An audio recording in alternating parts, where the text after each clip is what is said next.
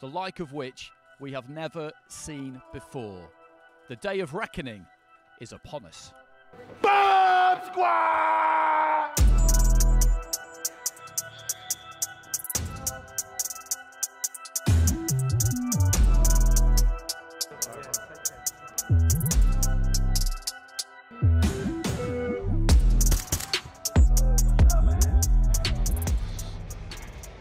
So a very warm welcome to everybody and welcome to Wembley Arena, the press conference for the Day of Reckoning that's coming our way on December the 23rd from the Kingdom Arena in Riyadh, Saudi Arabia. This event, this whole card has been put together at pretty breakneck speed. There are some huge names on that poster behind us. Big name alongside me as well, Fabio Wardley, British and Commonwealth heavyweight champion.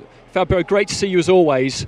You were out in Saudi at the end of October on the undercard of Fury against Ngannou, so you got a flavour there of what this is all about, of how big it will be a couple of days before Christmas. Were you surprised at how quickly this has been done? Because we thought we knew what we were getting on December the 23rd, didn't we? Yeah. Which was Fury Usyk. Yeah, and then when that kind of fell out, I was left scratching my head a bit, but not for long. No, that's the thing. I think the Saudis, one thing about them, they're full of surprises, and if they want something done, it gets done normally, because this is, I think we didn't know if we'd ever see kind of these kind of names on a card together, but then to be put together at such speed as well, and we got a nice little treat just before Christmas. And just take us through your experience a few weeks ago, because it was a terrific performance, I thought. You got the job done against David Adelaide, and you looked very at ease with the situation all week. How much did you enjoy it over there? Yeah, it was a fantastic event. It really was, and that to be the one to open Riyadh season, I think they really put a lot into it to make it a spectacle, to show off and say, look, this is what we want to do over here. This is how we want to try and keep things moving, and they've really not let their foot off the gas, obviously with this card as well, but just the events we were doing through the week and all the arrival events and the presses and things like that, they were all just so big and so entertaining for us as fighters and for the fans as well. I guess this card was probably just a bit too soon for you, was it? It's only 8-9 weeks after the event, isn't it? But you look at some of the names on that poster, as I said, and knowing you, I wouldn't be surprised if you put your hand up for it anyway. Yeah, well, I think I enjoy Christmas a little bit too much. I like a mince pie here and there, so maybe I thought, let me have 5 minutes, chill out, and then I'll see what else is around. But credit to all the fighters that are getting ready for this card. And when you look at it, there are a few on the card who did box on October the 28th. Joseph Parker is the one who kind of screams out at us. He had a couple of names put to him, and then it turned into Deontay Wilder. We just had a quick chat with him and Andy Lee. And they're ready to rumble. He's been nice and active, Joseph. He obviously hasn't been out of the gym for very long since that fight against Simon Keane, and they really fancy it. And that's the fight. AJ against Wallin as well, of course, but Deontay Wilder against Joseph Parker, it's intriguing, isn't it? Because Wilder, since that second fight against Fury, which was hellacious, has had just one round in 2 years. Yeah, that's the thing. I think, especially for Joe at the moment, activity is going to be a key for him. He's been busy, he's been active. Even before this card, he'd had a few fights as well. So he's coming into it, especially coming off the win against Simon Keane as well, that he's going to be have a lot of confidence going into that fight. And he's going to think that, hang on, Wilder might have a little bit of ring rust here, so I can get at him, stick it on him early, get close to him and put some pressure on him. But I saw Andy Lee and that in the back as well, and they're extremely confident. So that one's shaping up to be a very interesting fight. AJ said that he wanted to box 3 times this year, Anthony Joshua. He's achieved that. We're going to see him against Otto Wallin, who's a guy who's been over to the UK for lots of sparring. We're pretty familiar with him after that fight against Tyson Fury. He had a really good win against Murat Gassiev recently by split decision. I'm not saying he was definitely taken there to lose, but I feel like that was the plan on behalf of Team Gassiev, obviously. That's a dangerous fight, because he could be a tricky guy.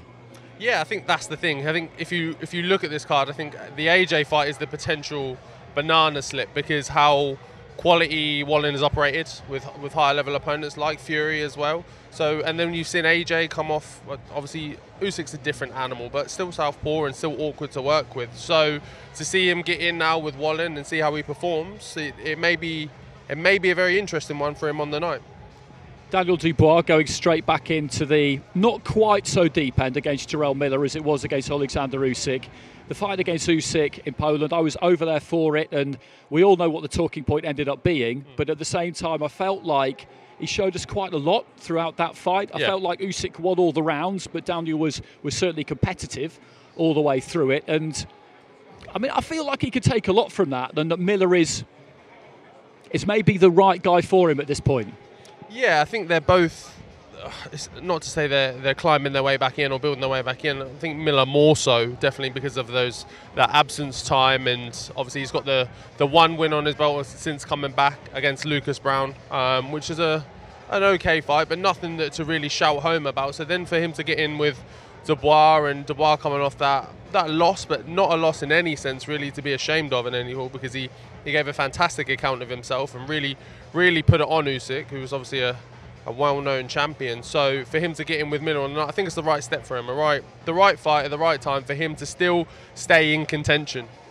Oh, the main man. Okay, so we have a special guest, a guest of honour, who's going to stride in between the pair of us. Frank, if you come in the middle, no, I'm not going nowhere. Make sure you don't. We're quite close to the edge of the stage here, so let's play this absolutely safe. Let's play this absolutely safe. Frank, good to see you. We were just saying, myself and Fabio, that we thought we knew what we were getting on December the 23rd. As it turned out, we didn't. No.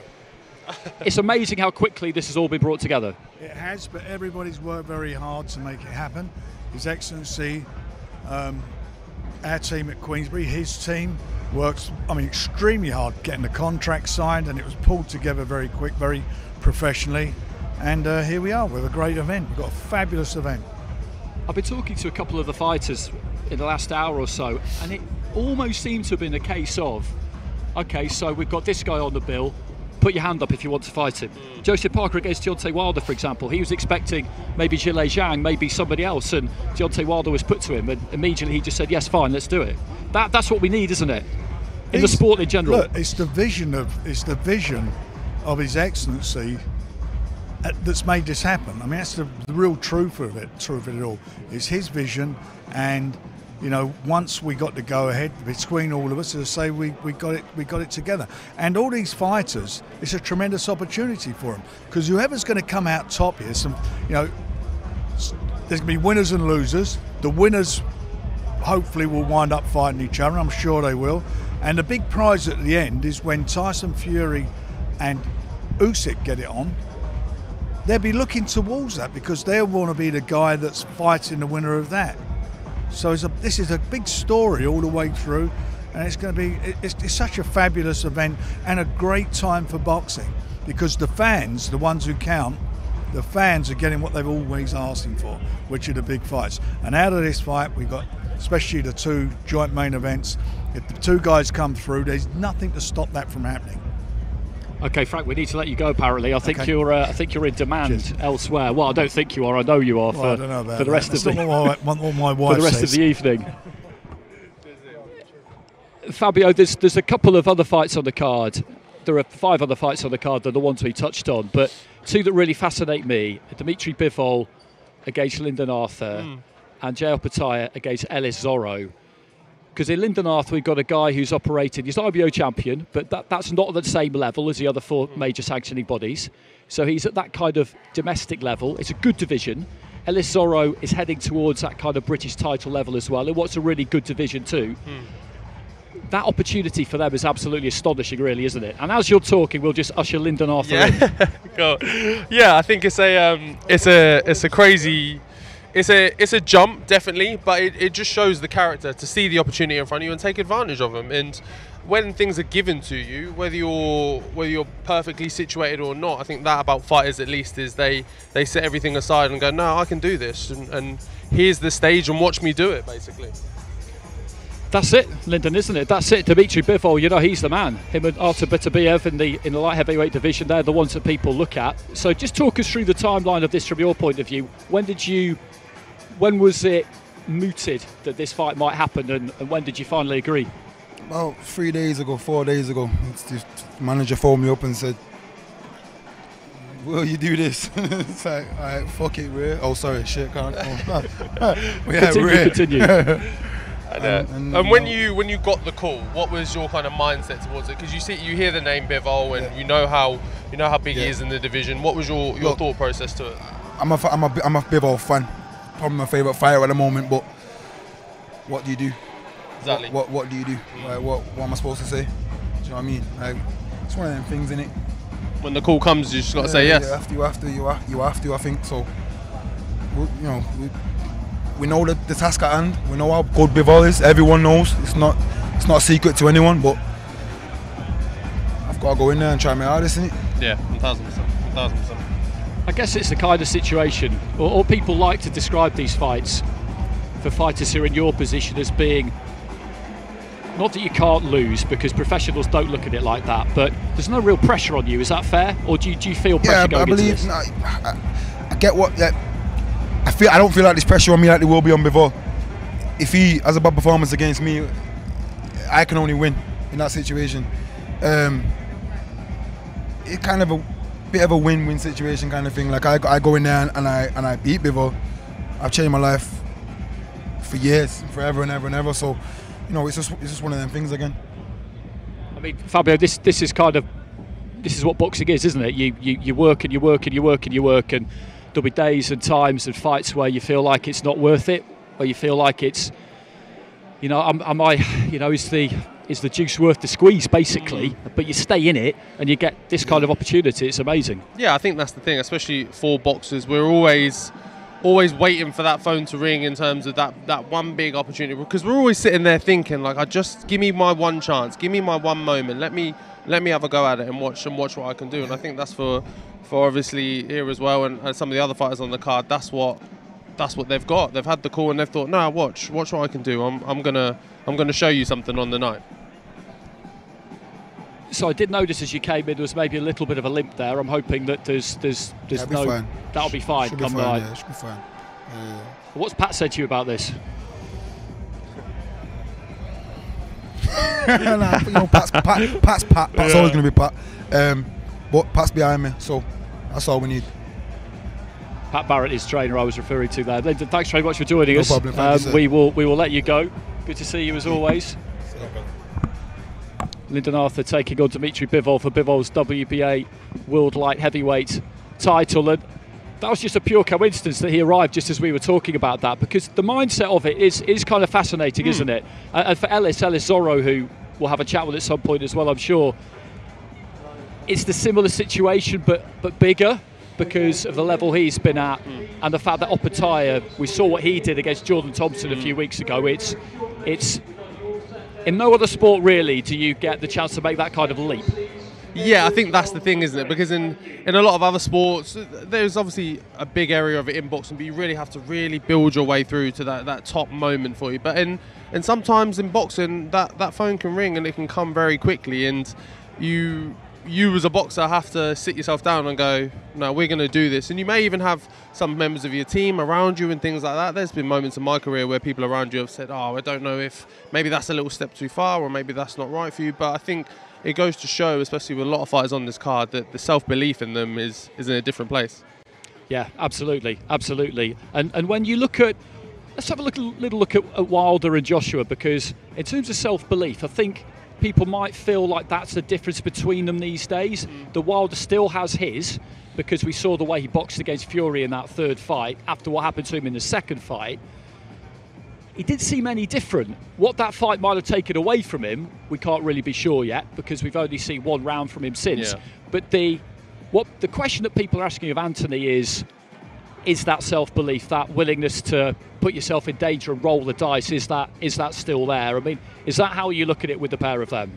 Yeah, I think so. I think it's hard for anything to really throw Wilder off his self-belief game at all. I think he's going to be always very sure of himself, regardless of what happens or what goes on, because having that equaliser in your right hand always put a lot of confidence in your heart. But with AJ, I think there's a lot of question marks thrown around.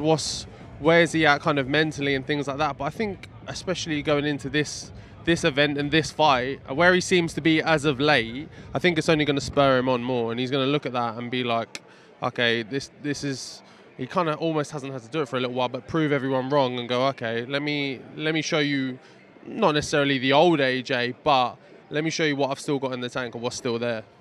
Yeah, I think that's it, isn't it? I think we'll speak to him later, hopefully. I think he's kind of sick of being asked that question, and he just wants to get in there now and prove to people that he does still have that.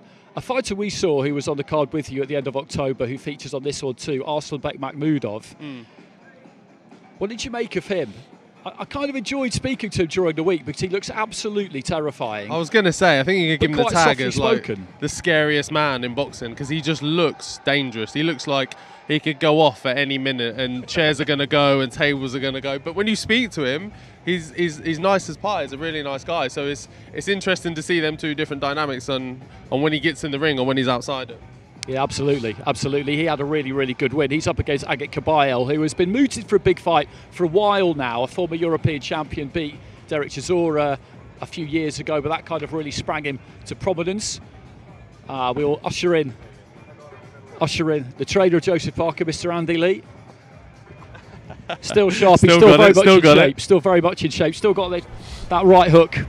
I don't like to be too close to it, to be honest with you. I'm just about out of range here, possibly.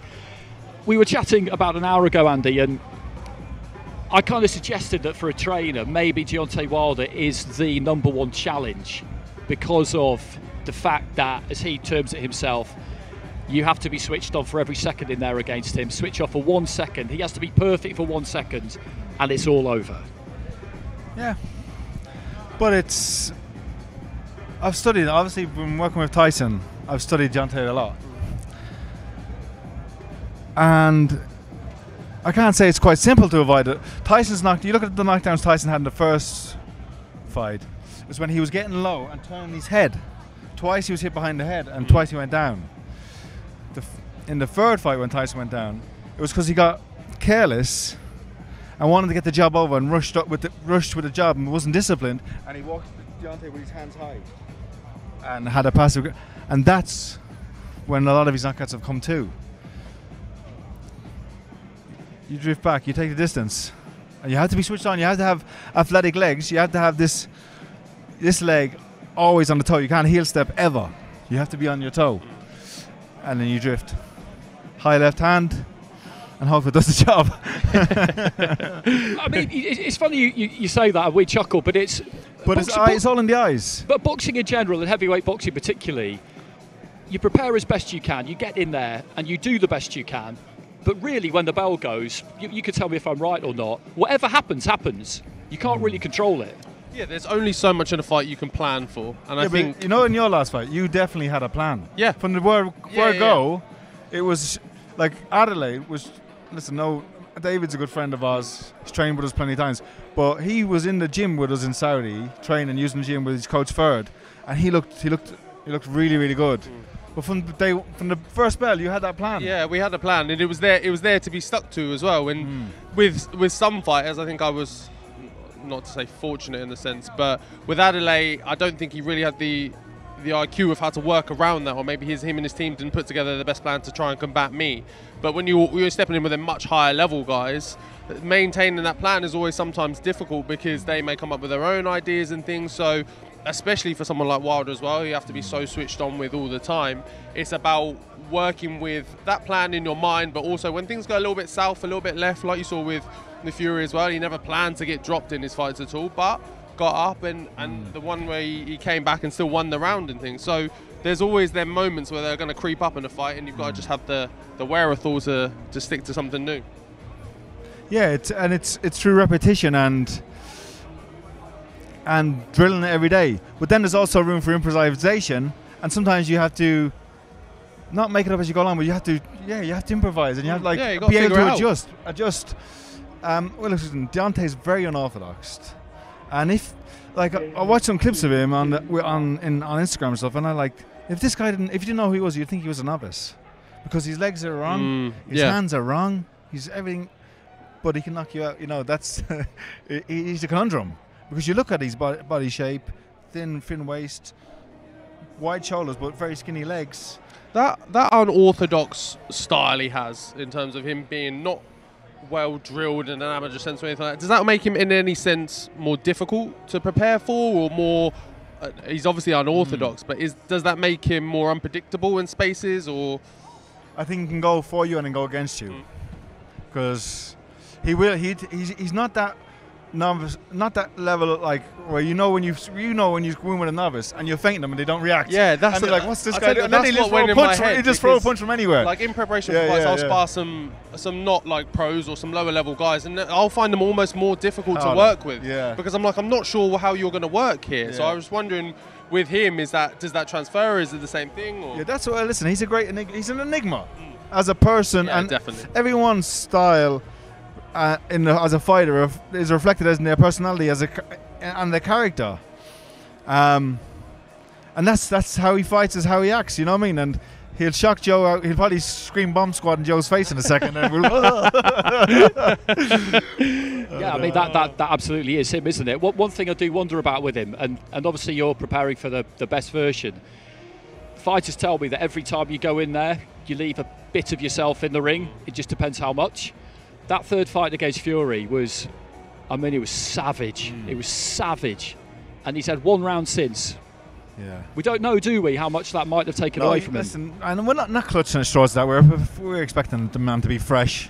But my biggest thing is inactivity for him, for Deontay. And the stars aligning for Joseph, having 3 fights already this year.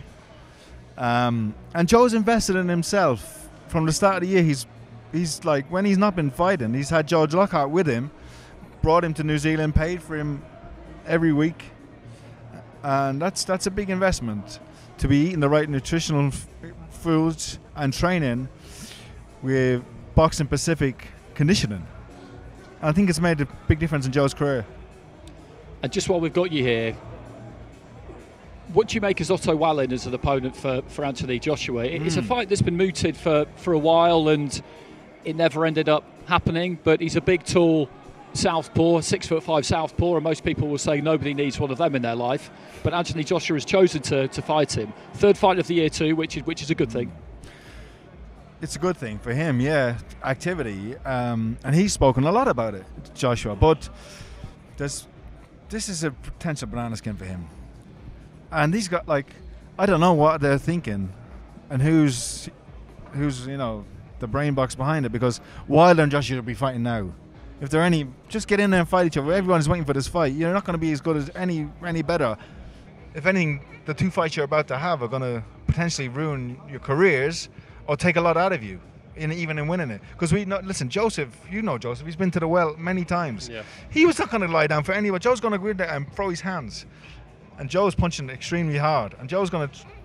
And Wallin's seriously solid, good fundamental European fighter, and a southpaw, like you said, with Joey Gamache in his corner, one of the best boxing men in the game. This is crazy. They're risking it all. We're not taking no risk. Wallin knows we've got it all to gain. They're taking the risk. Yeah, definitely. Yeah, that's it, isn't it? Because if you could get the win, then you take his place. It's snakes and ladders boxing, isn't it? You beat somebody, you move upwards, they move sideways or down. Yeah. So. Listen, it's interesting, isn't it? It's crazy. Wallin Parker 2024, taking the bill. Yeah. They both do their jobs, and it could change things around for the new year.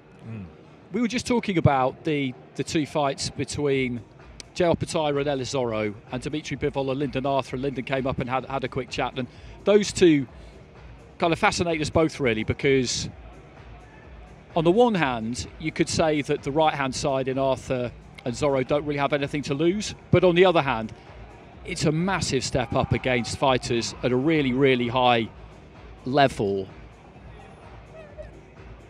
As a coach, you have to be lots of different things: psychologist, mentor, father figure, all of that. How would you go about preparing a fighter for that kind of challenge? Because it's unusual. Not to be down on him, but I think it's a much tougher situation for Zorro than it is for Arthur, because he's been thereabouts, Arthur. He has a style. I don't know, maybe you look at Marcus McDonald, who fought Bivol before. He had a good fight with him. Bivol's a boxer, and so is Arthur, and he has a great jab out, and that will always get him through. Where this Jai Patel he's a phenom, isn't he? His legs, he's got some of the best feet in terms of distance control and springing in. And he's spiteful too. And as I talked about, fighters' characters and personalities reflecting their style. You see him here, he's got the biggest chip on his shoulder walking around the place. He's flew in today from New Zealand. He is pissed off. He's flying back out tonight or tomorrow. He does not want to be here, but he knows he has to be. No, I mean that by all, I don't know him, but by all accounts that's him. You know, he uses that. You know, he's always got that feeling of, you don't think I should be here, do you? You don't think I'm good enough, and you haven't said anything to him, but that's just how he is all the time. Simon Keane was a bit like that. Your guy. Yeah, well, in we Saudi thought Arabia. that, but later he was walking around like this all the time. Did you see him in that room? Yeah, I did see him. But you know what happened? I wondered if I had a problem with him or said something bad about him. Apparently he didn't have his glasses and he couldn't see, so he's walking around like this. So I thought he had a bad. I don't know. He was sound after it. Let's say, yeah. What about you, Fabio? When you back out? Well, that's the question, isn't it, mate? That's the question. But I've had a couple of weeks off, bit of time off, so we're just going to Christmas after. hang about. Yeah, enjoy some of Christmas, hang about, and then we'll see what's coming up in the new year. Solomon Dakers. Maybe. It's a good fight. It's a great fight. It is a good fight. It is a good fight. There's plenty of options out there for you. Once you already had that British title, but with a Commonwealth title now, and I think 3 top 15 rankings. That's right, isn't it? So. What do you think about it? You're gonna there's the Clark, Dakers, these guys, or are you gonna go up? No, I think I've got at least one more. Because they were saying Wardley, Parker. Yeah, I know. I did. We were getting that fight on. Roll me straight in. I was like, oh, what's going on? But yeah, no, I think I've got at least one more British level. Because there's still some good fights to be had here, and I don't need to just run off into the international scene straight away. Like, it's nothing. It's always going to be there. So if I can get some good domestic fights off as well while I'm still here, then I will. I'm not shy from them at all. They're some of the best ones, so I like them. So we can still mix around and do them. So just one more before we let you go. Another thing that's quite unusual about this is that lots of boxing's kind of big houses are all coming together under one roof. Hands across the water, which we don't normally see, but it's good, isn't it? Because this is what we need. We need more of, because it does seem to me that in the UK anyway, in recent times, things have got fractured to the point where it's been quite unhelpful. Listen, this is what boxing needs, but don't get it wrong. They're not doing this out of any goodwill. The one reason this is happening is the one reason only. Money. Eddie Hearn and Frank Warren together, hugging and kissing, shaking hands. Money. Well, it's happening. It's happening, and that's. I've just lost my job. It's been nice knowing you all. Well, before you get yourself in any more trouble, we'll let you go. We'll let you go. Andy, always good to see you. Cheers. Very much looking forward to that fight between Deontay Wilder and Joseph Parker. As we said at the beginning, that's the one that kind of, leaps off the page at you. We are expected to get going behind us fairly shortly. There's a lot of people to get up onto that top table. Our MC Dev Sardi there, just looking very pensive, sat in the middle. This is not a straightforward job for him. He did sterling work out in Saudi Arabia, so there's plenty of people to get into position. Deontay Wilder arrived a while ago.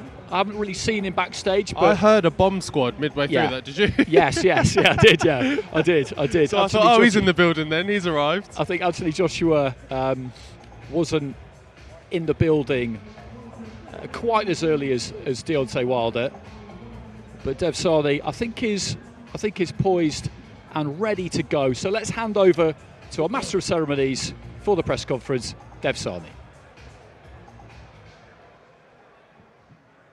Turn the music.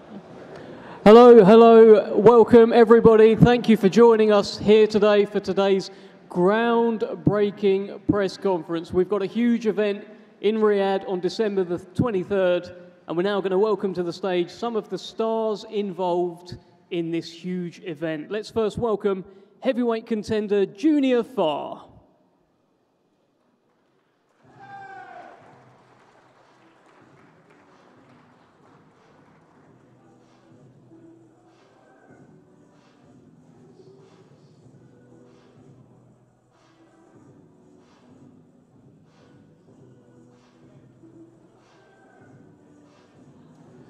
All right, let's keep it moving as we wait for Junior Farr. Let's welcome to the stage two-time European heavyweight champion, Ajit Kabayal.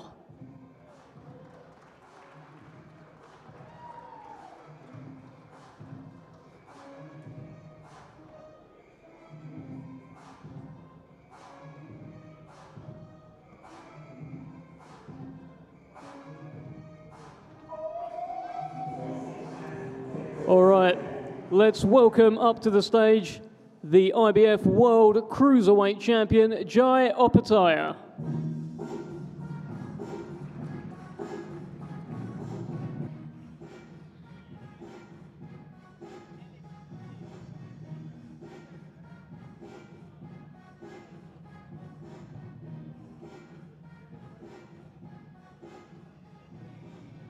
All right, now let's welcome to the stage the IBO World Light Heavyweight Champion, Lyndon Arthur.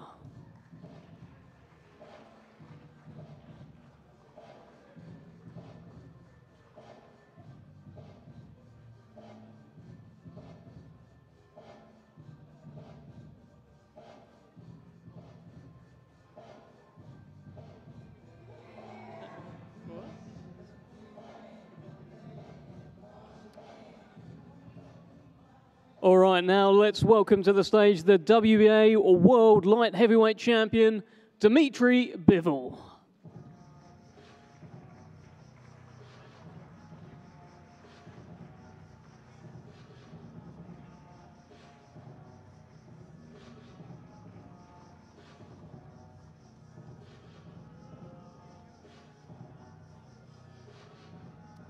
All right, now let's welcome to the stage heavyweight contender, Junior Farr.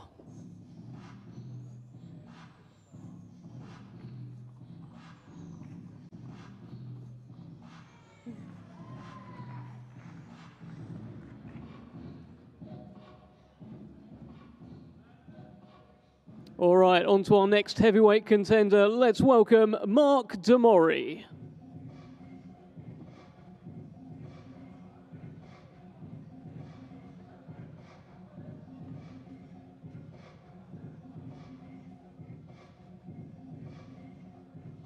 All right, now let's bring to the stage another heavyweight IBF mandatory world heavyweight title challenger, Filip Hrgović.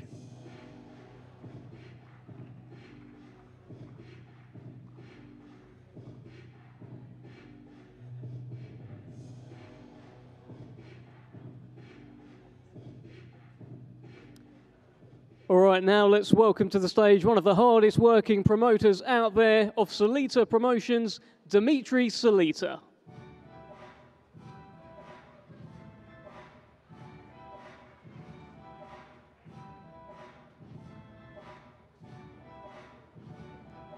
Let's now welcome to the stage the former WBA heavyweight champion, Daniel Dynamite Dubois.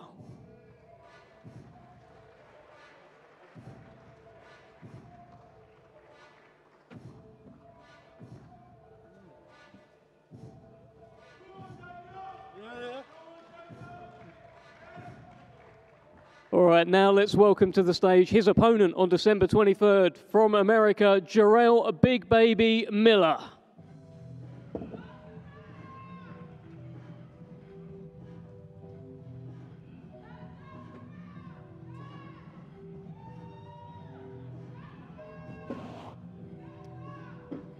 Okay, another heavyweight contender. Let's please welcome to the stage Otto Wallin.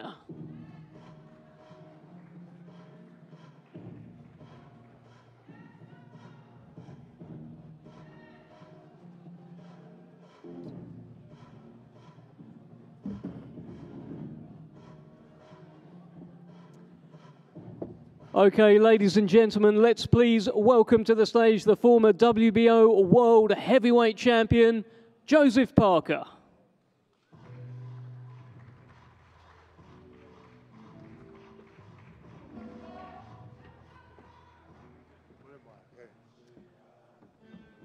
Okay, let's now welcome to the stage longtime boxing manager and indeed the manager of Deontay Wilder, Shelley Finkel.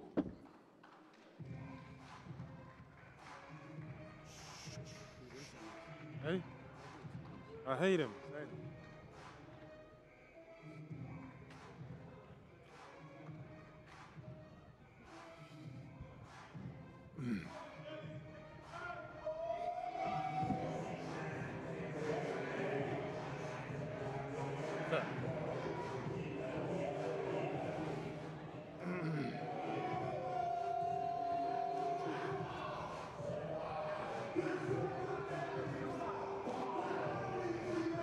Okay, ladies and gentlemen, now let's welcome to the stage the WBO European Cruiserweight Champion, Ellis Zorro. Nice to meet you. You're from New York?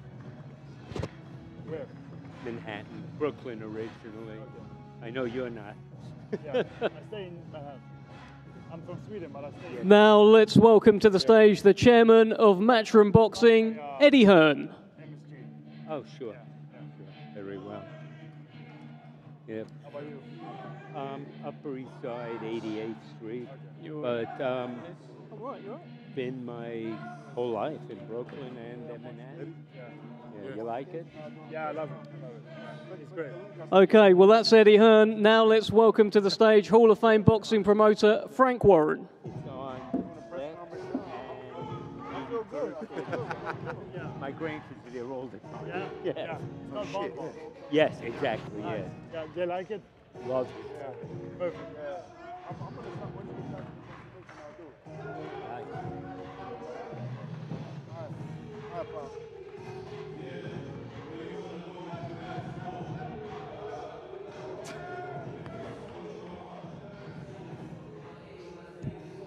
right, He's making noise, isn't he? Hello, Frank. All right, now let's welcome to the stage the former two-time unified world heavyweight champion. Please welcome Anthony Joshua.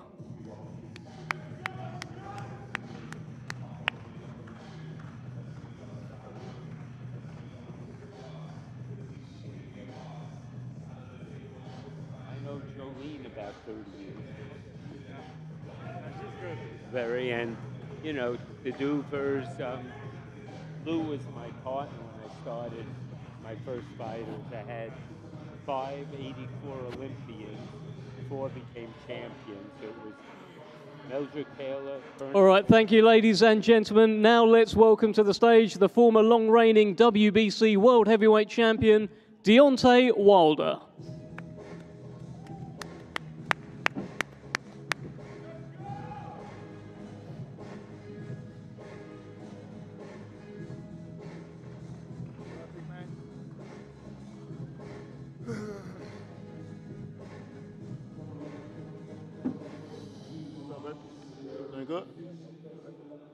Okay, full table here.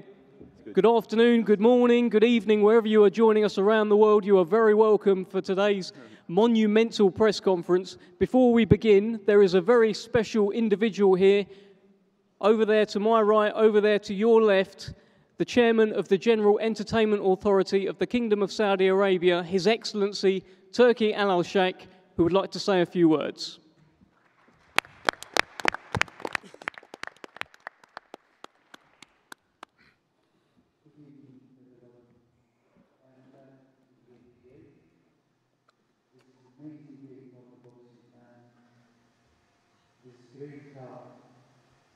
The beginning, not the beginning, the next, the number 2 step after the 28th of October, when the opening of the season ceremony at the Dallas. When Frank Warren, my friends, said from bottom of the way, it's game changer, it's huge. It is game changer. We focus in the season on the vision to deliver to the fans of boxing all around the world, great fight and great day. For that, I hope in 2024 to see great fight for Riyadh season and Riyadh calendar. We want to see Joshua Wilder, we want to see Bivol and the Chechenian star, and we want to see Herbridge. We want to see all the stars and in good fight. We'll focus to deliver this if they help us. And I thank all the 12 promoters who was with us today for everything. And I am happy to be here. And please help us to deliver to the market good fight, because I am fan and you are all fans and around the world. The last thing, in this day, we will try to be deliver it to the people with good price in the platform, inshallah. Thank you.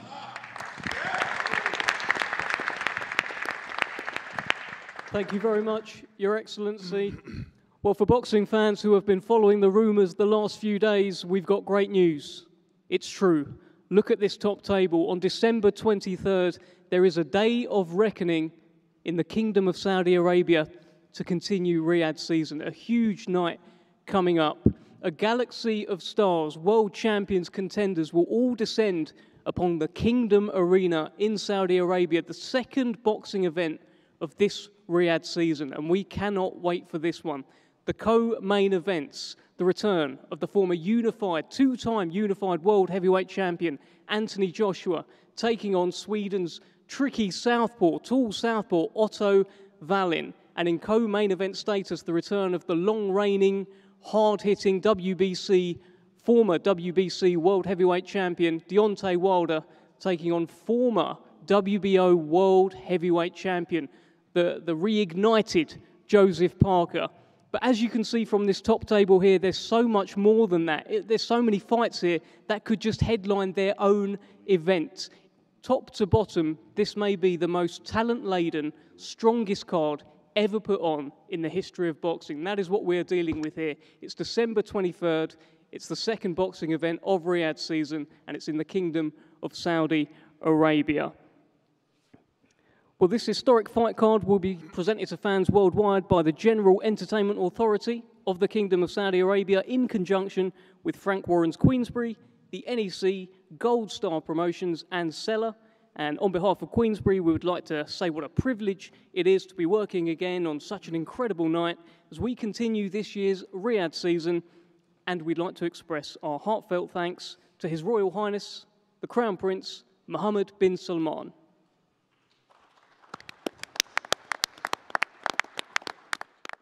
And our thanks to His Excellency, the Chairman of the General Entertainment Authority of the Kingdom of Saudi Arabia, Turki Al Sheikh. And of course, a huge thanks to all of the teams at the GEA, Riyadh season and Seller as we continue to work together to deliver special nights in the Kingdom. Very shortly, we'll be hearing from each of these superstars up here on the top table. But before we begin, I'd just like to take a moment to discuss our wonderful hosts on December 23rd. And Riyadh season has simply become one of the most anticipated global events of the year. People travel from all over the world to come and have a look at what's going on in Riyadh season. There's more than 12 zones, each offering very unique experiences. There's live concerts, sporting events, some of the best fine dining out there. And of course, we commenced Riyadh season this year with the Battle of the Baddest. Just a few weeks ago, we saw world heavyweight champion Tyson Fury take on lineal MMA heavyweight champion Francis Ngannou in an event that the world has been talking about for weeks and weeks, and will be talking about for decades and decades to come. For those who have already had the privilege of visiting Riyadh, you will know that there is something very magical in the Saudi Arabian air. And for those who are going to go, well, something very special awaits you. This event on December 23rd is everything that Riyadh season is about. It's big time. Let's bring in Hall of Fame boxing promoter to kick things off, Frank Warren. At the start of the relationship with His Excellency, you talked about what a game changer this was going to be. I think boxing fans watching this around the world will look at this top table, look at some of the people on here together at the same time, and they would have to agree with you. Tell us how this event came together. It looks like an awful lot of hard work. It was, but just before we do that, I'd like to thank His Royal Highness, and I would like to thank His Excellency Turki Al Sheikh for making this event, which is in the Riyadh season, possible, which will showcase the best in boxing, along with the General Entertainment Authority of Saudi Arabia. Another person I would like to personally thank for opening the door to this huge opportunity for boxing is the Gypsy King, the #1 heavyweight in the world, Tyson Fury. A big thank you to all of Team Seller, led by Dr. Rakan. Spencer Brown's Gold Star Promotions, our team at Queensberry, for putting this all together under a huge pressures to get 16 fight contracts for these type of fights together. and done quickly is really, really hard, and it takes an incredible amount of work and dedication to do it. I thank you all. In addition to this historical moment for world boxing, all under the vision of His Excellency, 16 fighters across all of these fights, in addition to the Queensberry and Gold Star and the 12 co-promoters in this event. This is historical. It is a game changer. And you know what changed the game? The first fight we did opening Riyadh season. That was the key to the door. That has changed the whole face of boxing, and this could be the norm, and I believe it will be the norm. We're going to see these great fights. We're seeing people, all like-minded, working together now. We're all working together to make these fights happen. And you know why we're doing it? We're doing it for the fans, because they're the ones who count. These are great fights. These are the fights that the world wants to see, and we will be delivering them on a regular basis. And it's all down to this man sitting up there. His vision has made this happen. Make no bones about it. He has made this happen, and we're delighted to all be a part of it. And I think I speak for all of us from that perspective. It's just a fantastic situation for boxing to be into, and it's going to be, as I said, a game changer. Just on that, Frank, I mean, we were there in Riyadh a few weeks ago, certainly an experience I will never forget. Is Riyadh becoming the home of big-time boxing? That's what it feels like. Well, it is. I mean, it's a new destination, and it will be. There's no doubt about it. There's big commitment for fights to happen in the future. It's been shown just within a course of a few weeks what's been put together here and what happened prior to that. There is a huge commitment, and that is brilliant for the sport. You know, boxing's a fantastic sport. It's one of the best sports in the world. You know, for me, it is the best sport in the world, and it's got some of the best athletes in the world, if not the best. It's the most dramatic sport of all of them. And these fights that everybody's been driving me mad about, Eddie mad about, you know, all the promoters along here saying, why isn't this not happening? They're going to happen. They will happen now. And that is going to be just something special. Thank you very much, Frank. We'll come back to you for various fighters that you've got involved. Let's start talking to the fighters involved in some of these fights. Let's talk about some of these fights. Let's begin with, there's an unbeaten Cuban heavyweight, Frank Sanchez, takes on Commonwealth Games bronze medalist, New Zealand's heavyweight giant, Junior Farr. The fight is brought to you for Riyadh season by the NEC, the General Entertainment Authority, Frank Warren on behalf of Queensberry Promotions, Gold Star Promotions, Sella and DiBella Entertainment. Now we're going to start with Junior Farr, as Frank Sanchez can't be with us. Junior, a big moment to shine, a big stage for you, big opportunity. Tell us what's going on in the mind of Junior Farr. In the mind of Junior Farr. Well, tell you what, first of all, this is just a great opportunity that I have to really showcase my skills and just to be on this massive stat card, probably the best card that the world has ever seen. So I'm taking the opportunity with both hands. Frank Sanchez is a great fighter, great technical heavyweight contender. I know what I'm in for, and I'm there to basically steal the night and just put on the performance of my lifetime. That's what I'm planning to do. Well, Junior, look, Frank Sanchez isn't here, but I'm sure with the rest of the world, he is watching this press conference. Do you have a message for Frank Sanchez? What's up, bro? Just, yeah, train hard. I'll see you December 23rd. Thank you very much, Junior. Nice message as well. Let's continue with another very intriguing heavyweight fight between two unbeaten heavyweights. Unbeaten Russian giant Arslanbek Makhmudov, a very scary-looking man, is taking on two-time European heavyweight champion Agit Kabayel. Agit Kabayel is here, but Makhmudov is not here. So we're going to speak to Kabayel. Agit, it feels like you have been on the cusp of big fights, linked to big fights for quite a while now, and now you've got the chance on a huge stage to go and make a name for yourself. Talk to us. First about, thank you for the hospitality. You know, my English is not perfect. I hope you understand. Yes, it's a big opponent. I'm ready for the 23 December.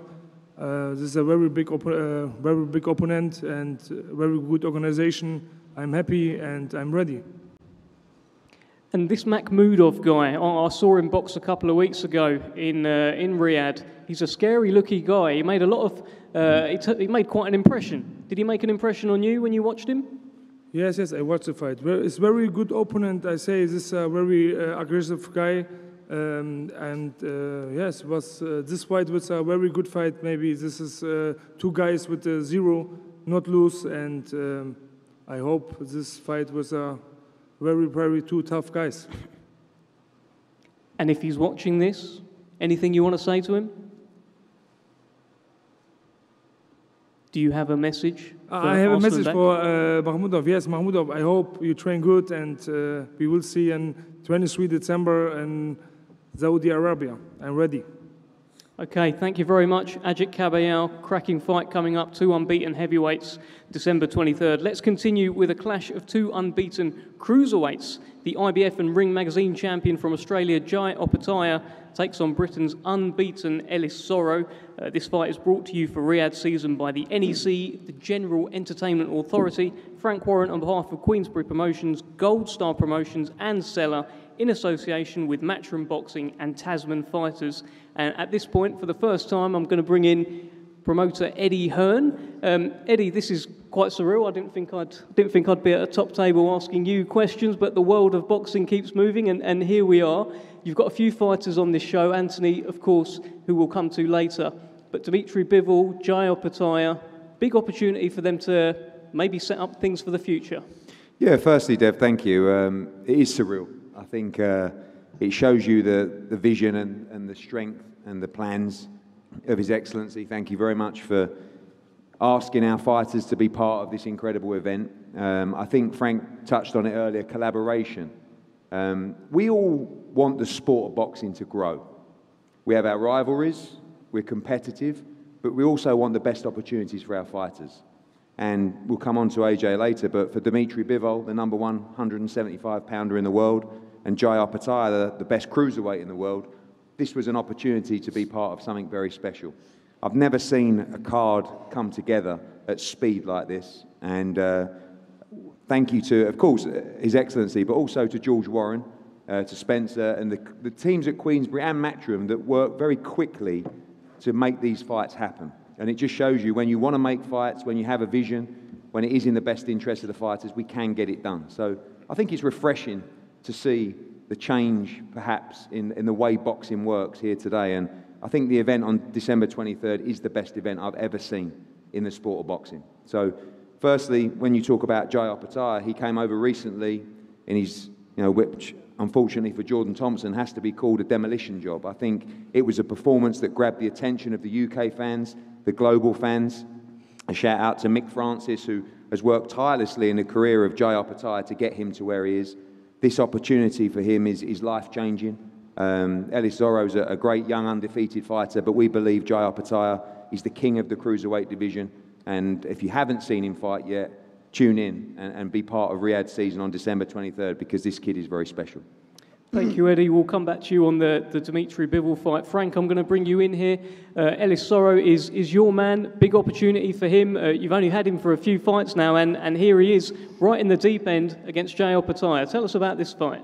I will do. Just before we did that, very remiss of me, I did not include our thanks to Bob Arum and Top Rank, who are also involved in the show, so apologise to them. So, listen, for Ellis, this is a massive opportunity. This is a chance you get. They come along once in a while, and he's worked very hard. He's been very diligent. He's undefeated. He can punch. There's no doubt about that. I think they're both big punchers.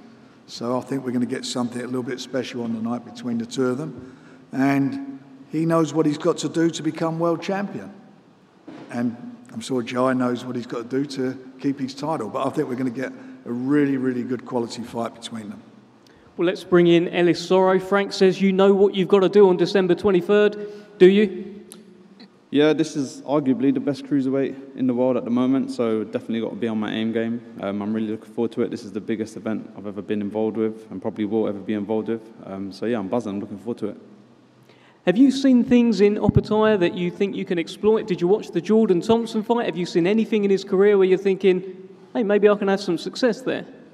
Not really. I have watched his fights. He's got a good boxing IQ. Obviously, he's a southpaw. He's quick. He's powerful. I haven't really seen any loopholes in him just yet. That doesn't mean that there isn't any. But yeah, I can't focus on what he's done to other opponents. You know, styles make fights. So yeah, that's what it is. So Jordan Thompson was unable to get the job done that night. Why are you different to Jordan Thompson? Why can you cause more of a problem?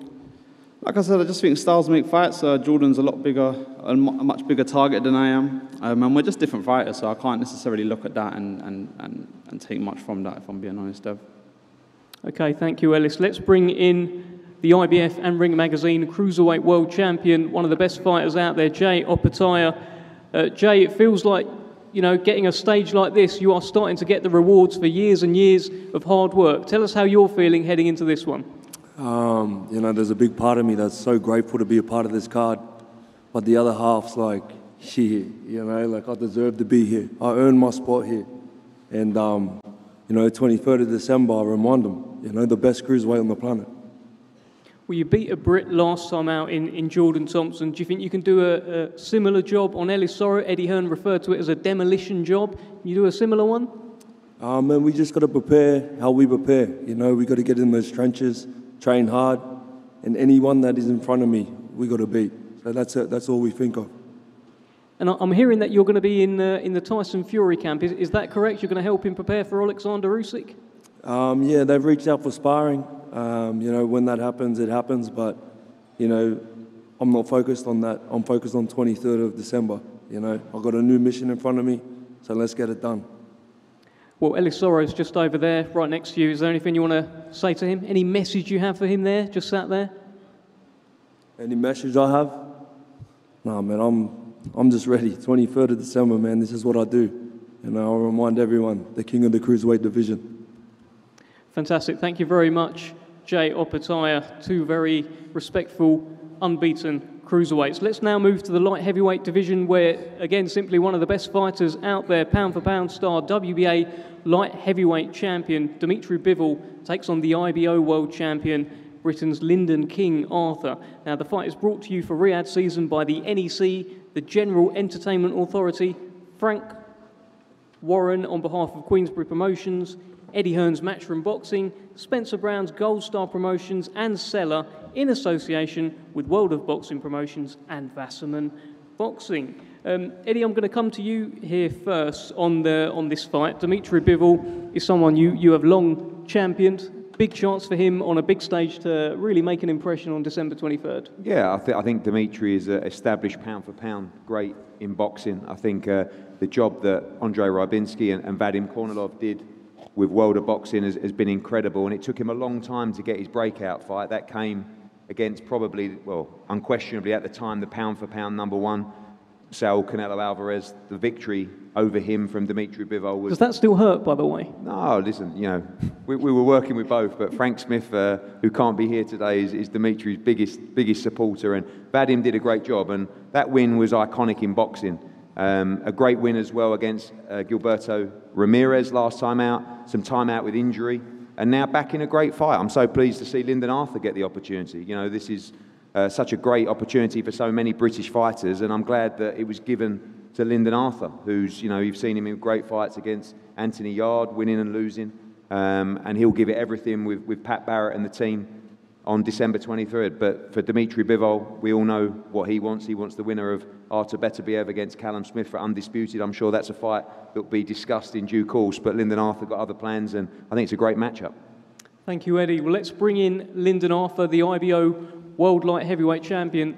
Lyndon, for many fans, this seemed to come out of nowhere. Did this come out of nowhere for you? Were you expecting an opportunity like this to knock on your door?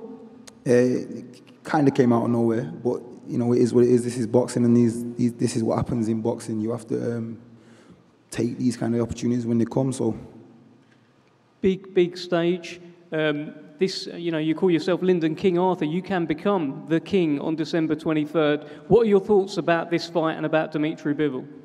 Everyone knows how good Bivol is. It's no like secret. You know, we beat Canelo and stuff like that. But I have to do what I have to do, and I have to come in here and try and upset the the plans that he's got for the future. So I'm excited to be a part of this big event. There's a lot of main event cards on here, fighters on here, sorry. So I'm happy to be a part of it. And have you seen anything in Dmitry Bivol that you can exploit? Yeah, loads. Can't wait. Okay, thank you, Lyndon Arthur. Let's bring in the WBA World Light Heavyweight Champion, Dmitry Bivol. It's been a while since we've seen you. We saw the fight with Canelo. We saw the brilliant fight with Gilberto Ramirez as well. And you've been away. You must be itching to get back in there. First of all, hello, everyone. And I want to say thank you for Saudi Arabia and Turkey Al Sheikh for making this incredible event. And I'm glad to be a part of this event. What about my fight? Of course, I'm glad that I'm coming back in the ring because I'm really missed to fight. And I want to say thank you to the team of Lyndon Arthur that he took this fight. For this moment, for today, I think this is the best opponent for me in the light heavyweight division. What have you seen of Lyndon Arthur? I know that he has good boxing skills, he has his discipline, and he's the champion, IBO champion, world champion. And what do you want to show the fans December 23rd? What do you want them to say about Dmitry Bivol? Please repeat. What will fans say about you on December 23rd? You know, I just wanna go to the ring and show Dmitry Bivol. I wanna show boxing skills. I wanna make good fight. I wanna move forward to my goal. Thank you very much, Dmitry. We look forward to that one. Let's continue back in the heavyweight division, where we've got an unbeaten IBF World Mandatory Challenger, Filip Hrgović, risking his status against the heavy-handed Mark Damori from Australia. This fight is brought to you for Riyadh season by the NEC, the General Entertainment Authority, Frank Warren on behalf of Queensbury Promotions, Spencer Brown's Gold Star Promotions, and Seller. Let's start with Mark Damori. Mark, you have been unbeaten in the last 6 years. It's 11 wins on the bounce. Big chance for you to shine on December 23rd. Yeah, I've got 11 wins in a row, 10 by knockout, and I'm aware that they haven't been the same class as Filip Hrgović. I've watched his career. I'm very aware he's very talented. He hits hard. He's got a good chin. But any human being that I fight, I'm going to try and rupture his spleen. I'm going to attack his body. And I'm not going to sit on the end of his jab and try and win a 12-round fight against a guy of that height, looking for a very violent first 4 rounds. And what will be, but I'm there to try and fight, and I'm there to try and expose something. And I'm very aware he's a very good, strong fighter. I watched him, but I'm there to try. And I'm going to try in those first 4 rounds and let those hands fly and see what can happen. What would a win for Mark Damori mean? It completely changed my career, my life. The money you could make in a rematch, the money for the next fight, the confidence it would have in myself, in the way I could tell my kids, my grandkids, what I did with my career. That's how much respect I have for Filip Hrgović. But also I know my personality. I know when that bell goes, respect finishes, and you want to win. It's your nature. We're all gunslingers. None of us here want to be accountants or, librarians. We're here to fight. We love it. We love the money, don't get me wrong, but we're here because we love to fight. Respect Filip, but I'll let my hands go. All right, thank you, Mark. Let's bring in the man they call El Animal, unbeaten heavyweight contender, Filip Hrgović. Filip, this is a big, big night, and you've referred to yourself as the next heavyweight champion. Is this a chance to show everyone that you are all about business? Hello, everyone. First of all, I would like to thank His Excellency Mr. Turkey for giving me this great opportunity. Thanks to government of Saudi Arabia to putting this great night for boxing. I'm glad to be part of that. Very excited. And I'm glad that my opponent is also very excited. So I hope so we put up good performance and give to the fans what they want to see. Well, you are the IBF mandatory. You are next in line. Who do you want to win that fight out of Fury and Usyk, and who do you think will win that fight? Yeah, I'm next in the line for the heavyweight championship of the world, and I'll fight the winner of Usyk against Fury, or if they vacate the title, if they want to do a rematch, I'll fight the next best ranked contender on the IBF rankings, and that will be the winner of fight Joshua against Wallin. So next year will be interesting. We'll see what will happen, but I'm looking forward to big fights. Thank you very much, Philip. Frank, I'm just going to bring you in here. It's another fantastic, heavyweight in the mix here in Filip Hrgović, and there could be some big nights coming up for him in Riyadh. Give us your thoughts. Look, he's got a win over Zhang, and he's in the #1 position, so he can't afford to lose this fight. He wants to get a crack at the world title. He's got to win the fight. He's very capable, undefeated, and I think it's going to be quite interesting. I think it's going to be a really interesting fight, and whatever happens next year, again, he will be involved in quality fights. There's no doubt about that. He's got to keep winning. If he keeps winning, he will get his shot at the title. No doubt about it. Thank you, Frank. Let's keep it moving. In the heavyweight division, we've got a very, very intriguing fight here between Britain's hard-hitting former WBA heavyweight champion Daniel Dubois against America's loud, outspoken, unbeaten and brash Jarrell Big Baby Miller. This fight is brought to you for Riyadh season by the NEC, the General Entertainment Authority, Frank Warren on behalf of Queensberry Promotions, Spencer Brown's Gold Star Promotions and Seller in association with Salita Promotions. Now, before we speak to the fighters, let's hear from the promoters. I'll bring in one of the hardest working promoters out there in Dmitry Salita. Jarrell Miller is a guy that you have been backing for a long time now. He's right behind you there as well. Big chance to remind the world what Big Baby's about. Thank you. First of all, we're very grateful to participate in this event, and I'm very grateful to His Excellency and to Queensberry. It's been a great honor to work with you guys. I've been saying this for a long time. Jarrell has the skills, the personality to be one of the best heavyweights in the world. This is a big step in that direction, and I believe he's going to be explosive, sensational, exciting, and victorious on December 23rd. How do you see this fight going? Because Daniel Dubois, in his last fight, he boxed Usyk. There's a lot of controversy around that fight. Jarrell Miller, I don't know if he's boxed at that level yet, but tell us how you break down this fight. I think Daniel Dubois is a very talented fighter. He has shown that he's hungry, he has a lot of power, he wants to win, but Jarrell's tenacity, his size, his power, I believe is going to be his key to victory. And Jarrell, with an impressive victory, fits himself right in to the big fights with Anthony Joshua, the winner of Tyson Fury versus Usyk, Deontay Wilder, etc. He is an elite heavyweight, and I believe it's just a matter of time until he reestablishes himself as that, and December 23rd is a big step in that direction. Thank you, Dmitry. We'll come back to you when we're talking about Otto Wallin. I'll bring in Frank Warren here. You are Daniel Dubois' promoter. This is Daniel's first fight since that Alexander Usyk fight, and you would be forgiven for maybe an easy touch, but in front of you, you've got a 300-pound pressure fighter who's unbeaten and coming to take Daniel's head off. Tell us your thoughts. Look, Daniel needs a fight. He needs a tough fight. He's got to go out there and show everybody what he's about. He was that much away from becoming world champion. I'm not going into the controversy again, but he can punch. And there's been some doubters out there. We believe in him. He believes in himself. So he's got to get out there now and show what he's all about. He's a young man.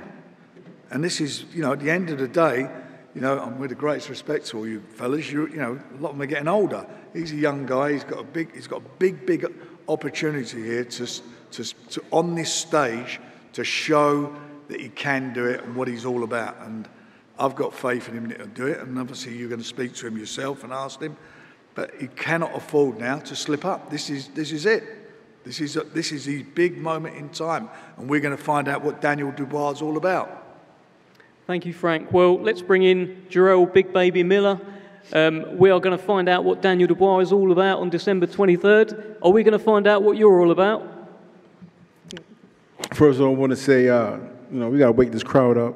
Assalamu alaikum. Thank you, Brother Turkey, for putting on this event. Frank Warren, George, for working diligently behind the scene and making it happen. Brother Spencer Brown, for really putting this together. And thank you, Daniel Dubois, for being the dummy to sign the contract, because I'm going to beat your ass.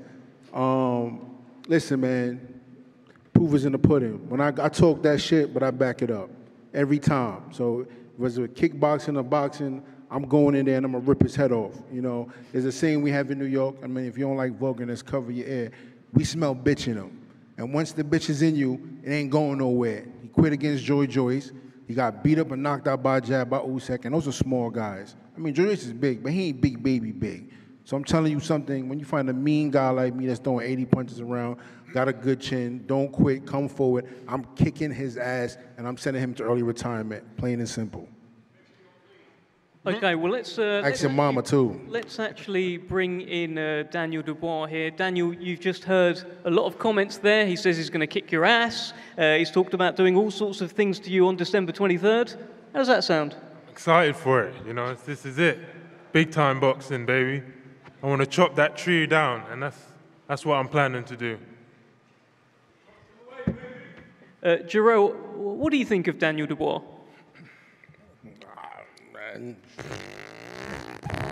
If shit had a twin, it'd be his face. It's plain and simple. I mean, listen, bro. Like I said before, we could talk the talk and walk the walk. I talk and I back it up. Like I said, I think his new trainer put the battery in his back, try to motivate him to get in there with the likes of me. You know what I mean? He was scared to fight Joseph Parker. I heard Joseph Parker move too much for him, so he don't want to chase him around. So he thought because I'm inactive, he going to fight a big guy like me. But I come forward, and I'm just mean, hungry. And like I said before, there's nothing he's going to do to me that's going to bother me. I'm going to hit him with everything in the kitchen sink, and I'm going to send him back to his trainer, and I'm going to tell him, I told you so. So listen, plain and simple, come December 21st, I'm going to kick your stuttery ass. Watch. Daniel, any response to that? That's Bring it on. Bring it on. Bring it on. I'm ready for it. I'm motivated for this fight, and you know, after that fight and the emotions that fight stirred up in me, I'm up for it, and I want to really go You're going to make him pay? Hey? You make him pay for it? Oh, yeah. Good. Good, that's what we want. His promoter got to hype him up because he over there, he's stealing a bag of chips over there, boy. Listen, man, I'm telling you right now, man, I'm going to fry your ass. Anybody, once I kick his behind, I'm going to buy everybody fish and chips in here. Bet my word on that. And Frank, we're going to talk long term. Don't worry, after I cook your boy. I feel bad for you for putting that money behind that dude. It's a wrap. We will see. Jarrell, I've just got one more for you because you have a kind of hostility with a number of heavyweights. I've seen recent things with Deontay Wilder. Of course, you were scheduled at one point to fight Anthony Joshua. Do you have anything to say to anyone else up here? Oh, they can all kiss my black ass, Deontay and AJ. I don't like none of them motherfuckers, you know what I'm trying to say? But one thing I can tell you is that after I finish with Dubois, I definitely want Manuel Chark because he got that belt. Them dudes got losses, and there ain't nothing over there for them belts right now. But I tell you one thing, though, we all know for a fact that AJ don't want no smoke with Deontay. Shut the fuck up. And even though... Start with me, you know. Even though... Yeah. Miller, don't start with me. You know I'll come over there and slap you, and I see you brought your mum here again. Kick your ass last time. I see you brought your mum here again because you need a rent paid. Boy, shut up. You're not built like that. But like I was saying, we all know that AJ don't want no smoke with Deontay. As much as I don't like Deontay, I know Deontay will put that motherfucker in the grave. So I'll make it easy for you. Either you can fight Deontay and go to the grave, or fight me and go to the hospital. Either way, you can get your ass whooped. So pick your poison.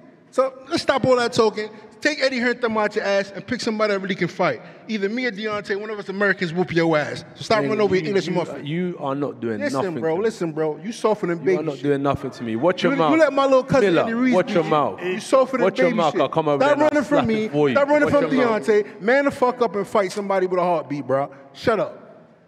But Daniel Dubois has got to stop this. We can't have it, Daniel. Tell him you're not going to let him do this, Daniel. Daniel, anything to say? Not right now, but we're going to keep things moving. Thank you very much, Jarrell Miller. And you're welcome. Joshua, we're going to start talking about your fight now as well. Of course, one of the co-main events on December 23rd, pits the former two-time unified world heavyweight champion Anthony Joshua, not against Jarrell Miller. He is taking on Jarrell Miller. Otto Wallin. Man, kiss my black ass. But I do think he will fight Miller one day. You ain't my promoter to judge what I'm going to do in my career. And he is taking on Otto Wallin on December 23rd. The fight is brought to you for Riyadh season by the NEC, the General Entertainment Authority, Eddie Hearn's Matchroom Boxing, Frank Warren's Queensbury Promotions, Spencer Brown's Gold Star Promotions, AJ Boxing and Seller in association with Salita Promotions. Let's bring in Dmitry Salita. Otto Wallin, your man, is in a tremendous position right now in the rankings, and he's got this chance now again against Anthony Joshua here. Tell us what you're thinking about this fight. Well, Otto Wallin has shown his world-class ability versus his incredible fight with Tyson Fury. He stayed busy. He's been working with his excellent trainer, one of the best teachers in the game, Joey Gamache, perfecting his craft, and coming off his last win against Murad Gassib, which was very impressive. I believe that Otto has the skills, the confidence to win this big fight. Thank you, Dmitry. Let's bring in Eddie Hearn here, Anthony Joshua's promoter. Eddie, you have been with Anthony every step of the way, and now the next fight is against a southpaw who's coming off a great win. How are you feeling about this one? I think it's a very tough fight. I think it's a great fight. Hello to Dmitry, who, you know, fighters should know, like Otto Wallin. Dmitry Salita has been trying to land this fight for years against Anthony Joshua. After every fight that AJ's had, Dmitry phones me. What about Otto Wallin? You know, we saw him in a great fight with Tyson Fury. I think, and not a lot of people know even about his victory on the road against Gassiev in Russia just a few weeks ago. It was a massive win for him. We respect him. He's well schooled. He's 6'6". He's a good southpaw, but we see something different from AJ now. You know, I think the plan at the start of this year was to box 3 times. When he was unified world heavyweight champion, the politics, the mandatories led to a lot of inactivity. He boxed in April, he boxed in August, and now he boxes in December. I think, you know, and I'm definitely biased, but I believe that there's the best chapter to write yet in the story of Anthony Joshua. You know, what he's given to this sport. He's sold out arenas at Wembley Stadium, Millennium Stadium, Madison Square Gardens, Riyadh before. This is his 3rd fight in Saudi Arabia. He's changed the complete face of boxing. And it's a pleasure to go back. And you know, when we had the approach from His Excellency to bring Anthony Joshua to Saudi Arabia, it was a fight and a challenge that he wants to take. He wants to become world heavyweight champion again. I believe he can do it. And I think you're going to see a destructive performance from him. And I like what I see up here at the press conference. You know, no games, no mucking around. Business on December 23rd, move forward. We know there's another great heavyweight there in Deontay Wilder. That's a massive fight to potentially bring to Saudi Arabia in 2024. Filip Hrgović down there, the IBF #1. Otto Wallin is IBF #2. This lines up everything for Anthony Joshua, one of the biggest fights of his career. And as I said, the greatest chapter in the story of Anthony Joshua yet to write. And I can't wait to see him shine on December 23rd.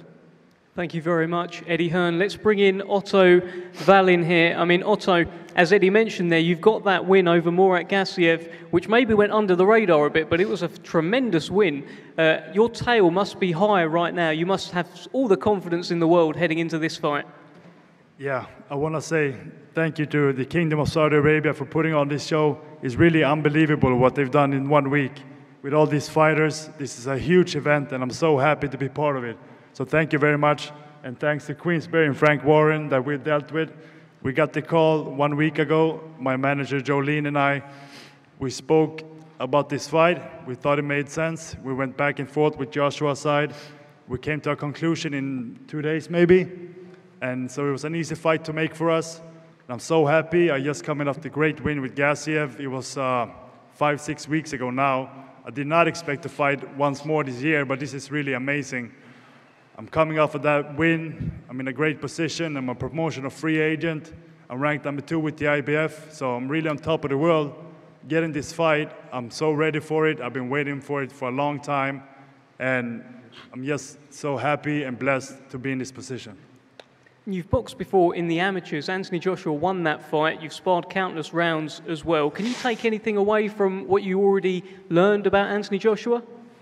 Well, I think we both have a good idea of each other. I think that I fought him when I first started boxing, pretty much. I didn't have many fights. He didn't have many fights. We fought. I lost a close decision. We fought again a couple years after, England versus Sweden. He won a close decision again. Then we sparred in 2016 before he fought Charles Martin. And I think, honestly, Joshua, he was on his way up. He's a very good fighter. He was a very good fighter at that time also. And, you know, I pretty much feel like he had his peak maybe around 2018. Joshua, he deserves a lot of respect. He's done a lot for himself. He comes from humble beginnings and really conquered the division for some time. But now I feel like he's on his way down, on his way out, and I'm going to help him with that, and I'm going to win this fight. All right, well, let's bring in former two-time unified world heavyweight champion Anthony Joshua. Anthony, you are an iconic night, a historic night. You're no stranger to these sorts of nights. Tell us your feelings heading into this one. Why isn't Eddie asking me questions? You're my promoter. Eddie, would you like to ask Anthony a question? Thank you. AJ, a massive moment for you, 6 weeks out. Yep. People talking about you've peaked, people talking about this might be... People talking about I peaked have never even seen what a peak looks like in their whole career, so I don't know what they're talking about, number one. Secondly, I want to thank His Highness Turkey and the Kingdom of Saudi Arabia for putting a phenomenal card together. And I'm looking forward to delivering my message to Otto Wallin on December 23rd. Obviously, this time around, short notice, 3 fights in 1 year. That was the plan when we set off for 2023. Yeah. You're going to deliver that, and it could lead to a huge 2024. But everybody talking about future fights, just purely focused on Otto Wallin, December 23rd. Yeah. I can't predict the future, but I know where I want to go. I know what I want to do, and I'm sticking to that plan. I set out a plan at the start of this year, and I'm sticking to that. I'm a man of my word. I stand firm on what I believe, and I believe I'm going to be 3-time heavyweight champion of the world. And my first stop to that in getting in the rankings is putting on a demolishing job against Otto Wallin. And finally, sorry, Dev, finally, crack on. Your 3rd fight in Saudi Arabia, back to Riyadh. I know every time you've been, it's been an incredible, phenomenal experience. Incredible Riyadh season. We saw a breathtaking production, an event with Fury against Ngannou. Yeah. Excited to get back to the kingdom. 100%. When my family heard we was going back to Saudi, my phone started ringing off. When can we get tickets? When can we book flights? They get treated real nice when they go there. I'm focused on my fight, of course, but my whole family, my community is going to be out there. There's going to be 100 of us strong, and it's going to be a really good time to be in Saudi Arabia. So if this is the first time you're hearing it, make sure you get booked up to head out to Saudi Arabia. December 23rd, it's going to be big, and I don't think we've ever seen a card like this before. And just definitely, finally, when we sat down in that meeting with His Excellency, just on Monday night, the vision that we saw, the passion that we saw for boxing, something that we all share. 100%. So this isn't a one-stop shop.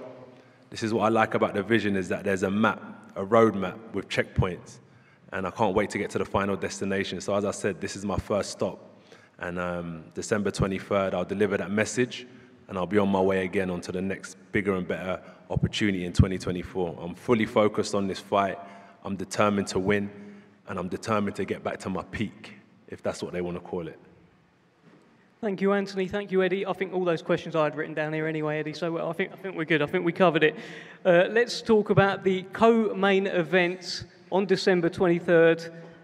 A fight between two former world heavyweight champions, the long-reigning former WBC world heavyweight champion Deontay Wilder taking on former WBO world heavyweight champion Joseph Parker. Now, the fight is brought to you for Riyadh season by the NEC, the General Entertainment Authority, Frank Warren on behalf of Queensbury Promotions, Spencer Brown's Gold Star Promotions and Seller in association with Bomb Squad and Duco Events.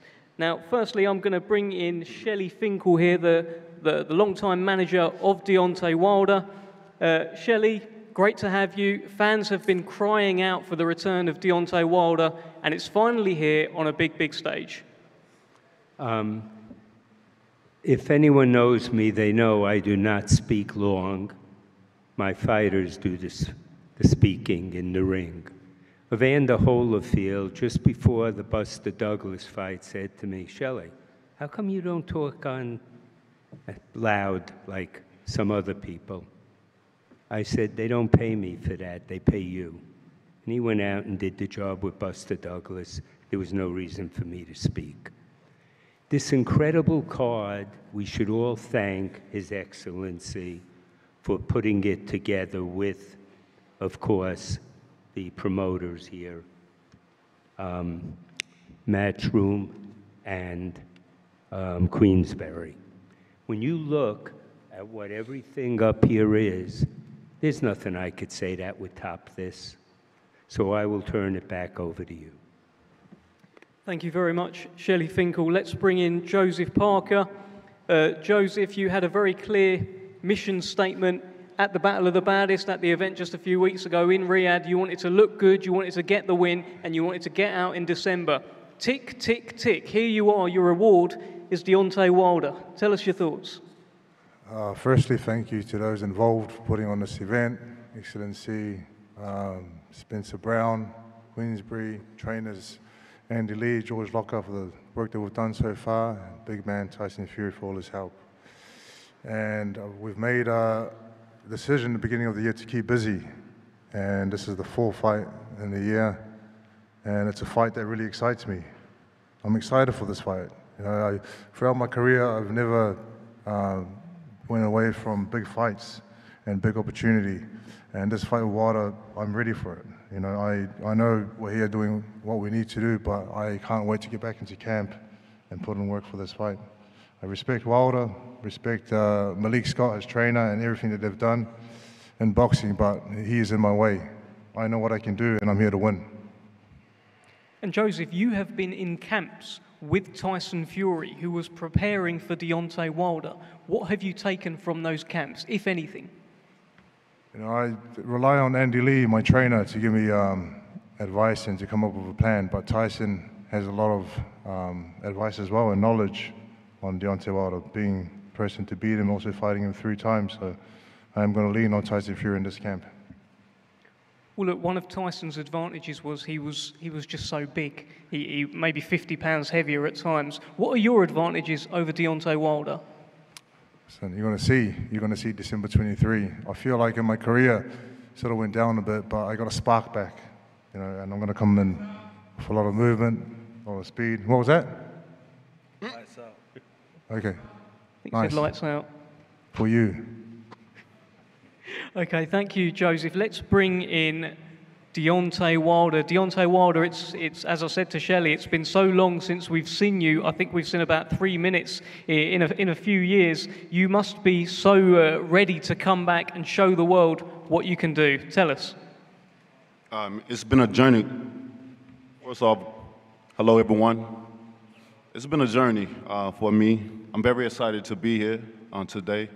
What a magnificent card that we have. We have so many warriors on this card. You know, it's overwhelming to be in the same room with so many other fighters. You know, some you done had in camp, some you done competed against, and some you're looking forward to in the future to compete against. And it's just a blessing to be able to have so many promoters to come together. You know, Queensberry promotion, Matchroom, and last but not least, Your Excellency. I appreciate you guys so much, you know, and the staff and put this magnificent card together. And I'm just ready to go, you know.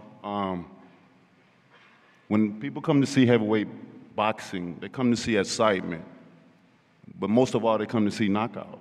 And one thing for sure, you know, when I come, that's what I come to deliver, you know. And come December the 23rd, I'm coming to do the same thing. I'm on the same mission, you know, to regain my title back and to unify the division. That's my main goal. I got everything I want and need in life, but to come back and to finish what I started, it's going to mean everything to me.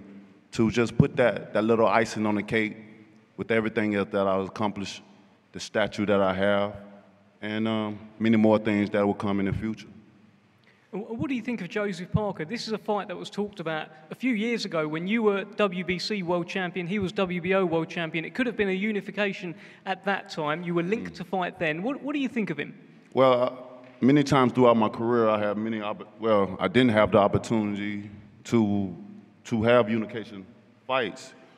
I've delivered opportunity to guys, but the energy hasn't been returned back to me for various reasons.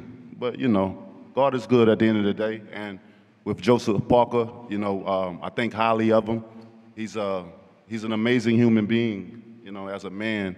And he's a great fighter as well. And it's going to be a remarkable feeling to finally be able to share the ring with him once and for all.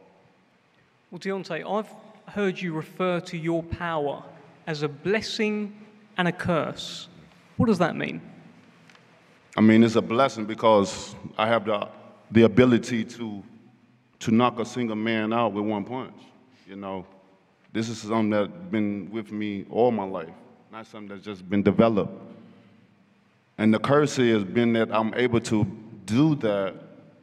It allow people to shy away from me, to become fearful of what may happen, you know, when they fight against me. And sometimes that can be harmful to the business of boxing, because as fans, they just want to see the best fight the best, no matter what, win, lose, or draw.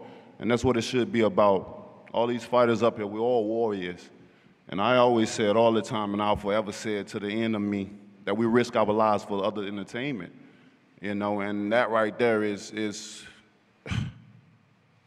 that in itself is just, I mean, it's just, you wouldn't know what it feels like unless you as a fighter and get in the ring, you know. Many people talk what they talk and they say what they say, but until you able to get in the ring and see what that feels like and go through all the training and all the ups and downs what come with that, and your personal life as well on top of that, it's a lot. It's a lot you have to deal with. It's a lot that you have to go through. But at the end of the day, man, you know, we do it for our fans. We do it for the love that we have for this business and to take care of our families. One thing you said there, Deontay, you said about the power being a blessing and a curse. You said it's a curse because it can make other heavyweights shy away from you. Do you think any heavyweights on these two tables have ever shied away from a fight with Deontay Wilder? You're so messy. But, you know, hey, I don't really have to say much. Y'all done heard me many times throughout the years, what I've been saying and what I've been talking about or whatever. So I don't think that I really have to necessarily just call out anything or point out any names or whatever, you know, at this moment in time. At this moment in time, my mind is solely set on Joseph Parker. That's it. Shut your mouth. That is a question that I actually have as well. Thank you, Derek Chisora. Do you plan on knocking out Joseph Parker? And if so, which round? And Joseph, you should be all ears here. That's what I come to do, you know, and that's my only mission to come to do. When I look at the heavyweight division, that's what, you know, win is a good thing. It's just like basketball, you know. I can shoot threes, I can shoot twos, but it ain't nothing like a dunk for me. You know, everybody different. Everybody got their own, you know, personal thing that they like to do, but that's what I'm known for. And not just in boxing, in real life as well, you know what I mean? So I'm glad and I'm blessed to be able to bring it to something that means something. You know, it ain't just doing it for recreational. You know, we're doing it for a purpose, a reason. We all of us uplift people, we motivate, and we inspire people. And that's what I want to continue to do, to uplift, motivate, and inspire.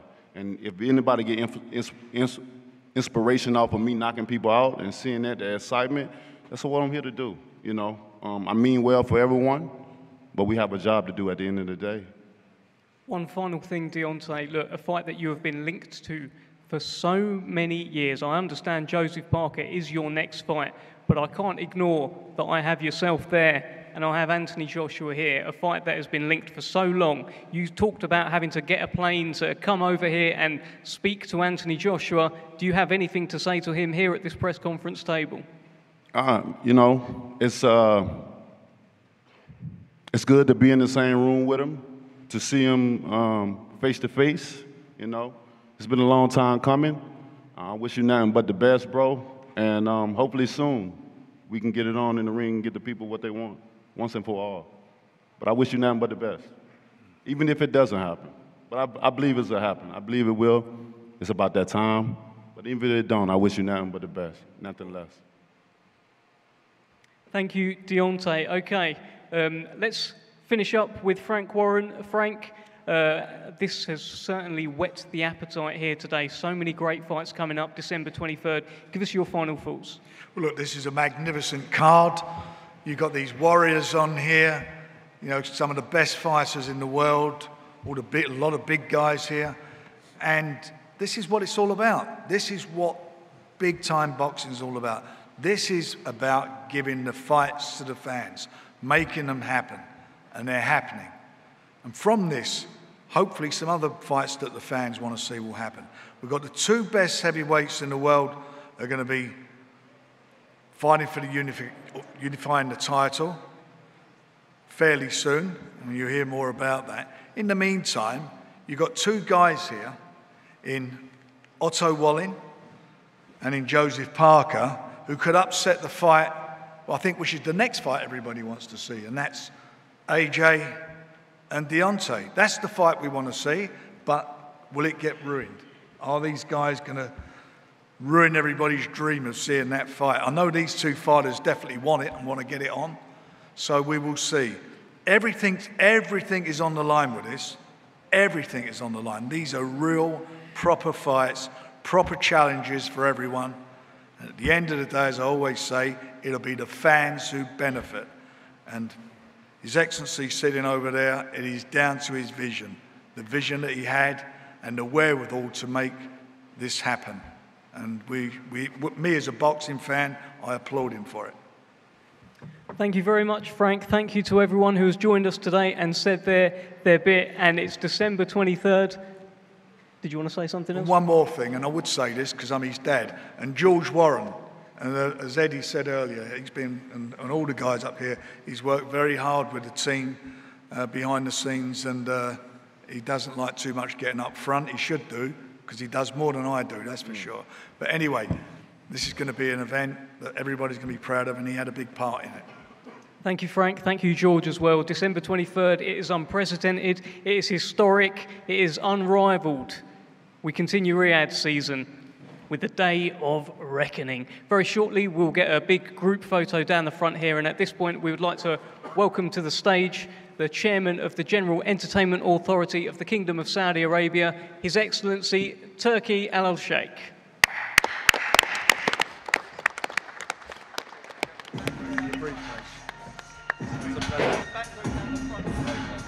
Okay.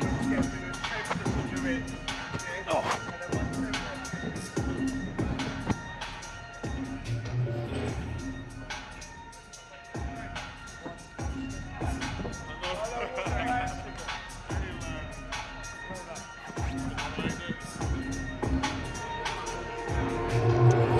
Okay, so that concludes the press conference. We're going to have a big group photo down the bottom, as Dev said there, but I think there will be some face-offs as well. And Fabio, that got interesting in stages, didn't it? Particularly when Jarrell Miller started firing off. I know for a fact that when him and Anthony Joshua had to spend some time together before the fight that never happened, of course, in New York in 2019, it ended up being Andy Ruiz. I know that Joshua found him very hard work, that he really did push buttons, and you could see that there, couldn't you? They're not fighting each other, but Miller, he got right underneath Anthony's skin. Yeah, I think he obviously he came to get on him straight away. He wasn't. He did his bit with Dubar and then was happy to move on to AJ, really. But he's always been that kind of character, to bring a bit of spice to an event and kind of try and steal the show, I think. But he's trying to get his way back in. But yeah, he did set off AJ a bit there, which is interesting to see from AJ as well, to be honest. He's been a bit more vocal on his kind of, I think, truer feelings away towards other fighters in boxing and other people around the sport. So he's got a lot more to go on about as time's gone on. Absolutely, I wasn't against it as I saw that unfolding. It's nice to see a bit of genuine bite on that top table. The photo being taken there, His Excellency Turki Al Sheikh in the centre there with Frank Warren, Shelley Finkel just in front of his man Deontay Wilder, Eddie Hearn there as well, touching distance away from Frank Warren. They've never met before. They've never met before. That's what we're told, Fabio. Anyway, it's a really interesting one to see all of those faces all lined up together on one stage. Like you barely thought you'd get 2 or 3 of them together on the same card, let alone all of them lined up the way they are. And then you've got you tip it off with seeing Eddie and Frank within touching distance as well.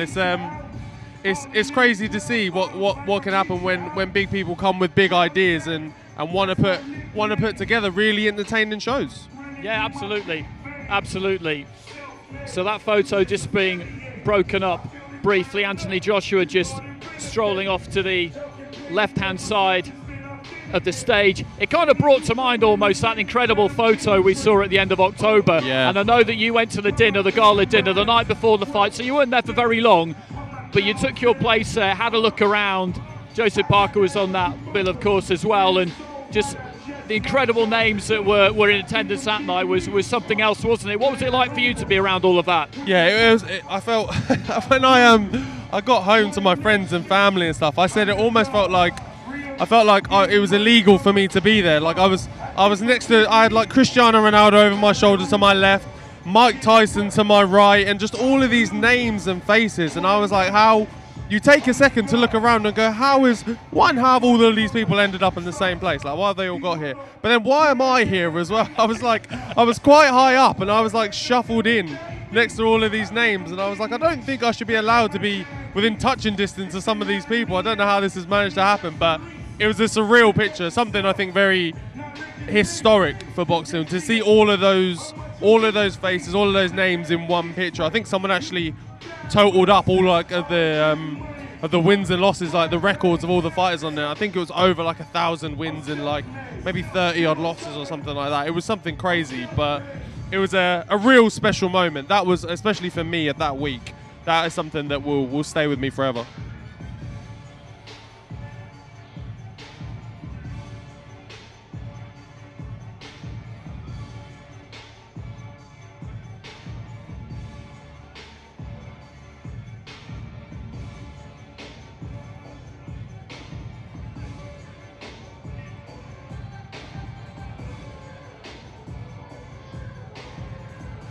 Conversation going on between these two.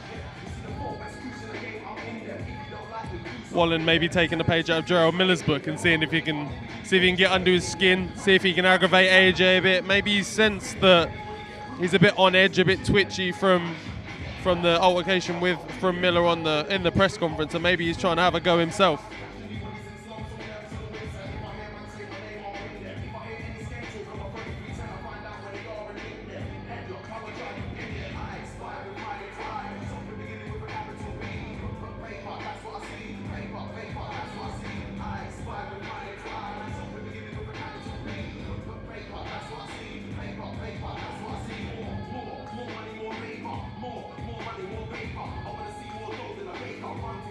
Wallin's come in very buoyant mood. He had plenty to say to Joshua. He's very articulate, Otto Wallin. I met him quite a long time ago now when he was boxing on Sauerland Nordic Fight Nights. I remember having a conversation with Joey Gamache about him, and he said that he had some really good basic tools and that he could go far. And it was quite interesting to hear him say to Joshua, basically, I think you've peaked and you're going down the other side of the hill. That's quite bold. And here's Jarrell Miller up against Daniel Dubois. In terms of a talk-off, there was only ever going to be one winner there, wasn't there, really? Because Jarrell Miller has got a lot to say, and he's pretty accomplished at saying it. They're two very, very different characters when it comes to being vocal, especially on a stage in front of a camera, on a press conference. So, yeah, there was only ever going to be one winner that time around, but it's very different when you get on the ring on the night, as a lot of people have found out, that it's all fun and games being able to talk up and say this and that, but the only thing that really matters is the fight on the night.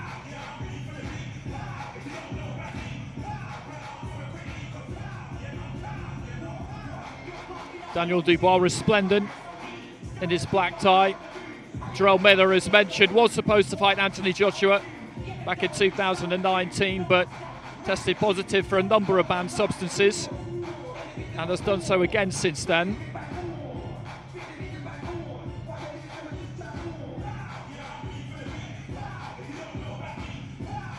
So here is Ellis Zorro and Jay Opetaia. As we were saying before, this is obviously a very difficult task for Ellis Zorro.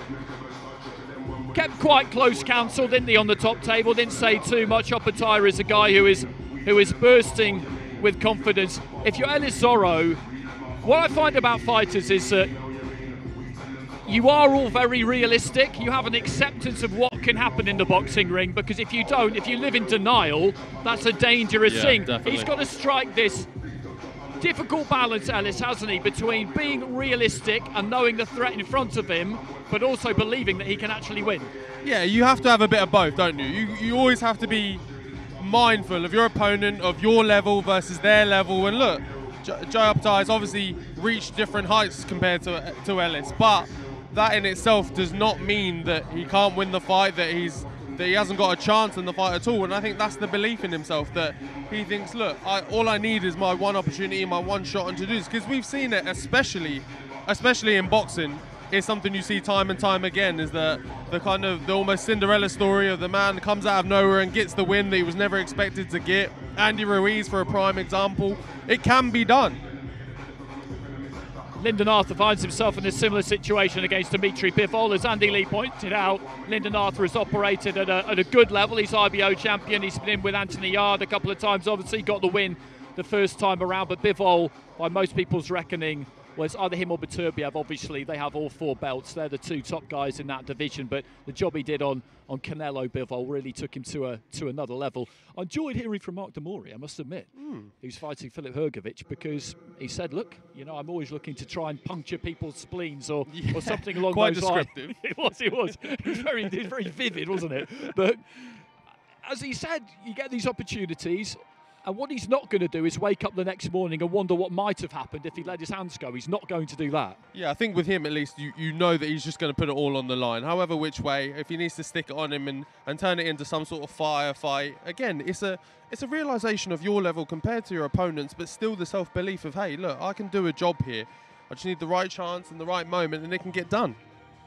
Well, what he's not looking to do is take too many risks at the minute, Hrgovic, because he's got that IBF mandatory spot that he's waiting for, as he outlined on the top table. Joining us, Ellis Zorro. We were just talking about the task that you've got on hand on December the 23rd against Jay Opetaia. We know about him. We know the reputation he's got. We know the performance he put in against Jordan Thompson. I mean, Fabio was just saying, in boxing, you all have to have this realisation or acceptance as fighters of what can happen in there. There's no point living in denial, particularly in the heavyweight. You've got to strike that balance between knowing the threat he poses, but believing in yourself. Yeah, but I don't know. I'm just not giving it that much thought. You know, 2 arms, 2 legs. At the end of the day, I'm not overlooking him or like underlooking him or whatever like that. I know what he brings to the table. You know, I'm 31 years old. This is why I'm in the sport. You know, I'm a prize fighter. You know, the card doesn't get any bigger than this. It's a big opportunity for me, and I think it will bring the best out of me, to be honest. Where's your last fight, man? And that's probably, I think, the best way to go about this. Is this has come together at fairly short notice, and sometimes that's not a bad thing, is it? Because, as you say yourself there, you don't want to be obsessing about things too much. Yeah, literally, I found out 5 days ago. And like I said, I can't express enough. It's just a boxing match at the end of the day. I got 6 weeks' notice, so I'll put all the work in camp, and that's it. You see, this is why I'm not a boxer. It's one of the many reasons why I'm not a boxer, because I like to obsess about things and go far too deep. But yeah, I think that's a sensible policy. Jarrell Miller joins us on the end of the desk there. Jarrell, you can always be relied upon. To rile people up, I was going to say, yeah, but that'll do just as nicely at press conferences, and that's exactly what happened there. Were you a little bit surprised that people bit in the way that they did? No, you understand with boxing, like my man Wally just said here, it's entertainment, you know, but, you know, I'm a real fighter in and out the ring, I'm a warrior, and I can smell fear on somebody. So just saying little things to pick AJ off, and I knew that from the beginning that he's trying to be a persona, something he's really not. And I know how to get under people's skin, and I'm always going to be able to do that. So until he mans up and fight me one day, I'm going to do it every time I see him. I'm just that kind of guy. I'm a bully, 24/7, all day, all night. So with regard to Daniel Dubois, you mentioned it there. You mentioned the Joyce fight. You mentioned the way the fight finished against Alexander Usyk. Correct. Do you feel that is a weakness in his boxing DNA, if you like? I think I can ask any fighter that, you know. I think I can ask any fighter that. I can ask a combo champ right here. Do we see Dubois' weakness as a quitter? That's a very unfair question. There's been some moments where, as a fighter, you may look at that as, if you was his opponent, you would look at that as a weakness. There's been some moments. See, there you go. Point taken. It's certain things you just don't do as a fighter, man. You got to go on your shield. You get dropped. You get a broken jaw. You get up. You keep fighting. Dubois doesn't have that in him, and he's fighting a guy that's 330 pounds that comes for 80 punches around and goes to the body like hell. So, like I said, come December 23rd, I'm gonna put his lights on and send his ass home. And in terms of those two fights at the top of the card, Wilder against Barker and Joshua against Wallin, do you feel that Otto Wallin is a dangerous fight for Joshua? Most definitely. I've sparred Otto Wallin plenty times over the years. You know, he moves very fundamental, knows the boxing ring, good general ringship. He's not a quitter. You know, he's not a Daniel Dubois. He's gonna come to fight. He doesn't have one punch knockout power, but he's very doable. Has a good jab, man. Like I say, he shows ring generalship. So I don't think AJ picked off an easy fight with this guy, and we're gonna see who's the best man to win. But you know, I'm rooting for Old Town because he trains in New York, and he's a hometown guy too. So what about Wilder against Parker? Parker's been nice and busy recently. He's got a new trainer in Andy Lee. They seem to be getting along well, and he certainly thinks, Andy, that the best is yet to come from Joseph. With Deontay, we all know about the power and the desire and the heart, basically, but he's been very inactive. Yeah, I mean, you gotta say Deontay's very mental too. You know, there's times when we see Deontay kind of mentally meant down by the stuff that he does when he takes a loss.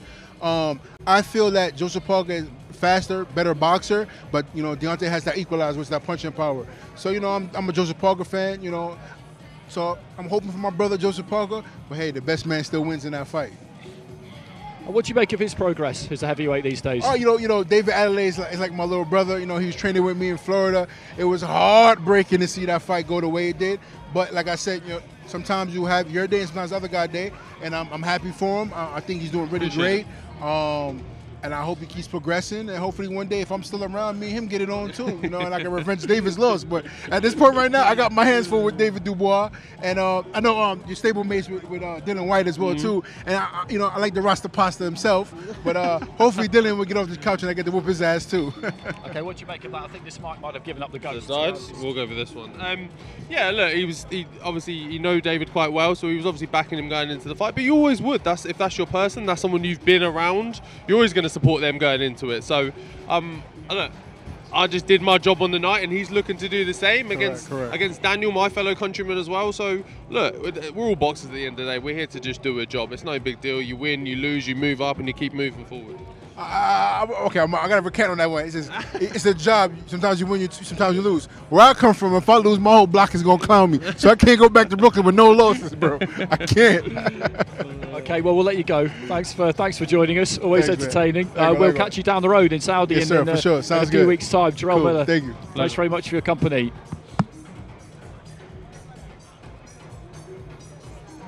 Always interesting, isn't it, to speak to people who are further down the road than you? A lot has happened to him in his career, not all of it good, as I outlined when we were looking at the face-offs there. But I thought you did very well, actually, in Saudi when it came to the mind games aspect of things with David Adelaide. So we have Deontay Wilder's trainer has come to join us, Malik Scott. How you doing, brother? Yeah, very well, thank you. Very well. Great to see Deontay in the UK. The last time I saw him here, I was sitting just behind him at Wembley Stadium for Anthony Joshua against Vladimir Klitschko, and I was hoping at that point that fight might get made and we would see the pair of them just across the road at Wembley before too long. They're on the same card, not fighting each other. What are your initial thoughts on that? The business of boxing took over as far as that aspect is concerned. But at the same time, they're trying to give the world, you can say the promoters and your excellency is even trying to give the world, you can say, a taste of what's coming. And what's coming is the biggest fights in the heavyweight division. This is, in my opinion, a very marquee second starter following the Fury and Ngannou. So people could look forward to, first things first, these guys, we have to handle Parker. Josh will have to handle Wilder, and then we could talk about really seeing, for a fact, Deontay Wilder knocking Anthony Joshua out. One thing I do wonder about any fighter when they're, moving into their 30s and their mid-30s. I was at that fight against Fury, the third fight. Yes. Unbelievable fight. I mean, I was gobsmacked by the whole thing, but particularly after what happened in the second fight, for Deontay to just come back seemingly like nothing had happened and just swing until his last breath was amazing.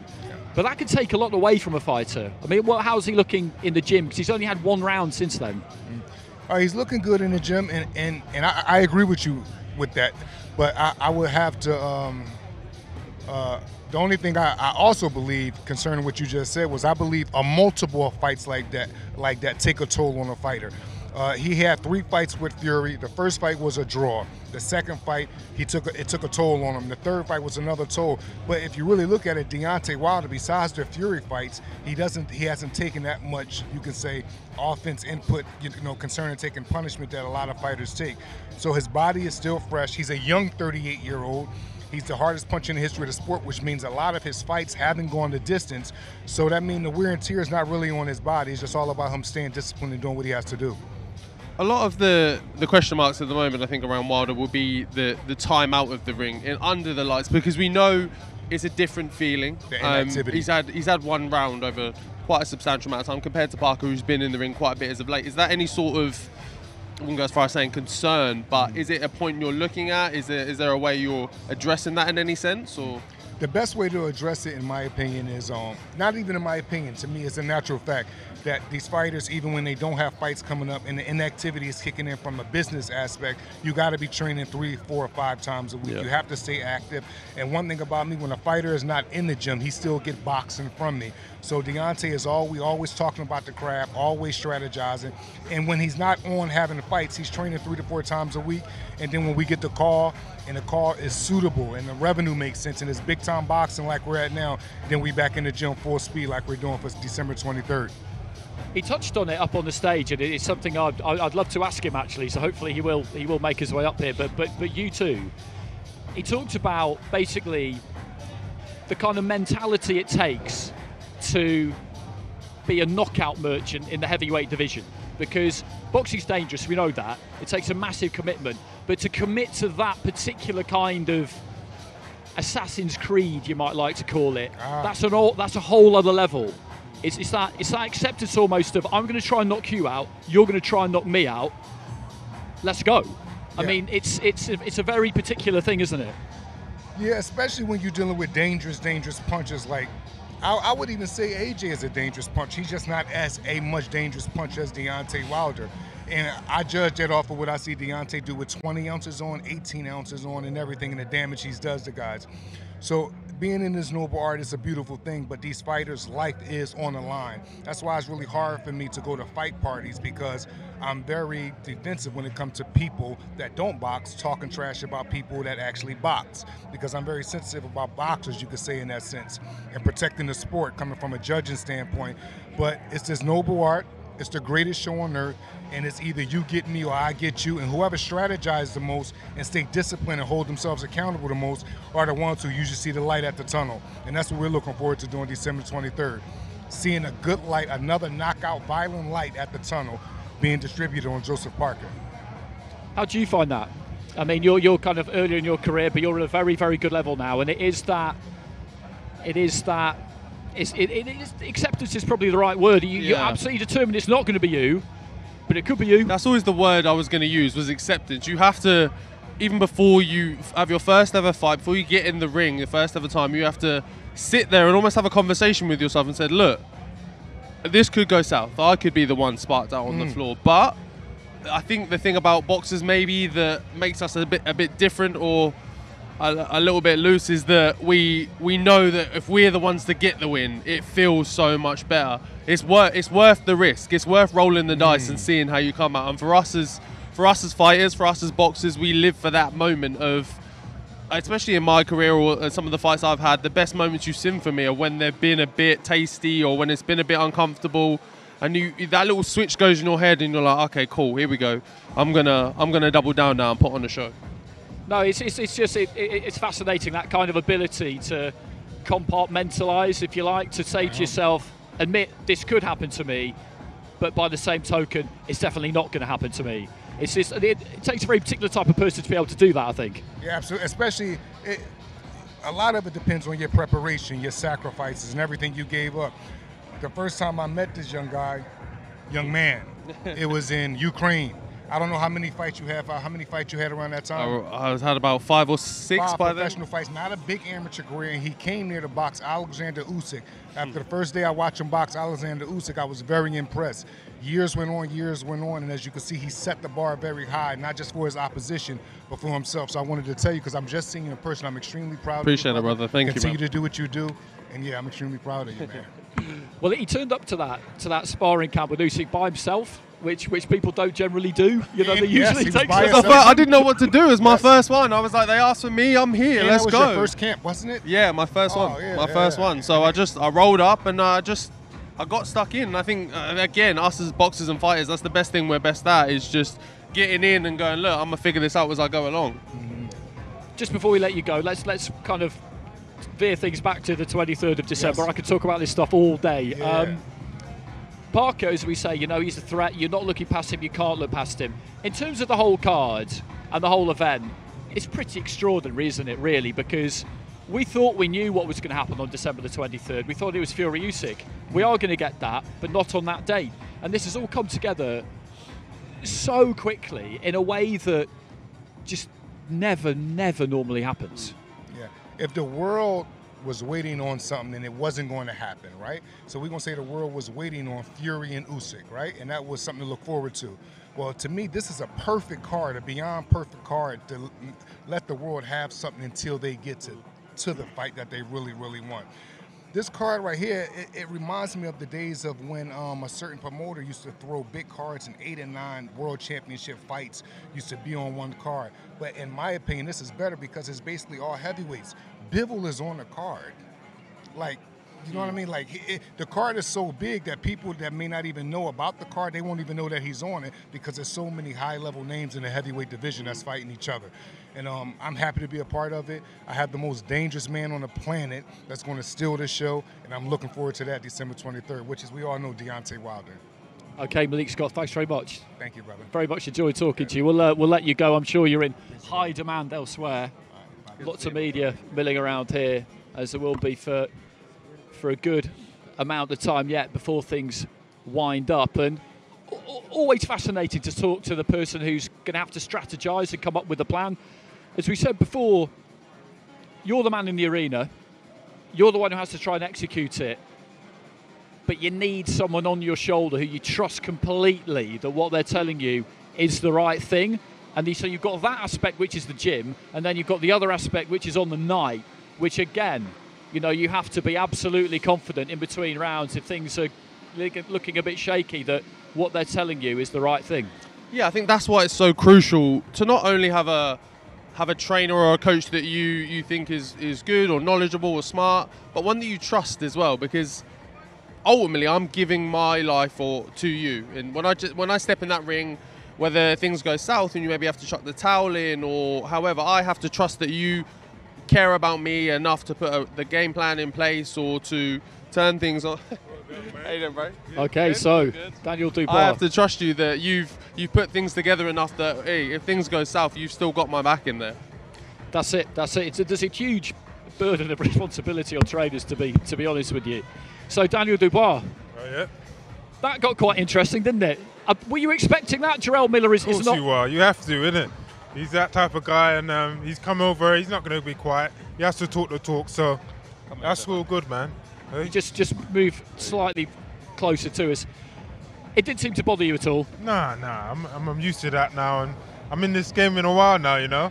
And I've gathered experience, and so now I need to put it to work and show that I've learned from certain things that have happened to me in my past, and go out there and do the business. I mean, did what he said to you? I can't repeat it, but basically, what he accused you of being a quitter. Basically, is what he did, didn't he? Yeah. I mean, that's what you said. You said it.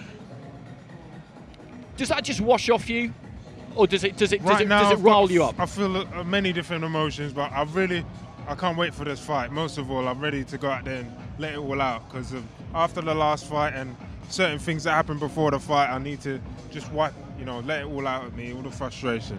So you saying you got a lot of built up frustrating energy and stuff that you need to let out after that last the unfortunate loss to Alexander Usyk. Yeah. But after that, there was some talk, Arthur. A lot of people saying the same thing that Miller said out there. But you want to go into this fight and I'm not at all prove them wrong. Yeah, not phased by nothing. This is boxing right now. I need to get in the mode and in killer mindset and just go out there to destroy him. And that's all my mind.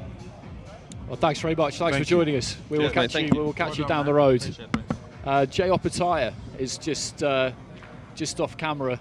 If he could just step in and join us. How about Jay Opetaia, how's things, Joe? IBF Cruiserweight World Champion, putting his title on the line against Ellis Zorro, taking this one like everybody on this card pretty much at fairly short notice. We've seen you in London recently with that performance against Jordan Thompson. It was a long time out of the ring before that due to the double jaw fracture against Maris Breedis, which says a lot about the kind of fight that was and the kind of fighter you are. How much are you looking forward to this, basically? Man, I'm over the moon, bro. To be on an awesome card like this, packed with awesome fighters, you know, I'm pumped. I can't wait. 23rd of December, it's on. Let's go. And do you feel that this is the first kind of step you could take towards next year maybe securing those unifications that you want and showing everybody for absolutely certain who's boss? Yeah, for sure. You know, if it was up to me, I'd have a unification fight on the 23rd, but no one wanted to take it. We had Breedis, you know, who's also a hard fight. I believe Breedis is a hard fight, but you know, he denied the fight for the 23rd. He said he wouldn't be ready, so they put someone else in front of me, so that's who I got to take out. You know what I mean? I'm here on a mission. I'm here to win these fights, and yeah, next year I want to win the rest of the belts. Does it feel really good too to be flying the flag for Australia? Because you look at Australian boxing yourself, you look at Tim Tszyu, he's flying high these days, and Maloney's, George Kambosos, what he's achieved recently. The sport's, you know, it's doing well in Australia. For sure, man. It's a crazy feeling, you know, even being up there with all those big boys, and then, you know, I'm just a little kid from Australia, just grinded his ass off, and now I'm up there, you know. But I always knew this time was coming. You know, I always knew these big fights were coming, fighting on these big cards. You know, I was just sitting up there rubbing my hand going, you know, it's about time I'm here. You know, I deserve to be here. So, you know, I'm just, honestly, man, I've got goosebumps. I'm excited to be a part of such a massive card, big platform, and I'll put on another show.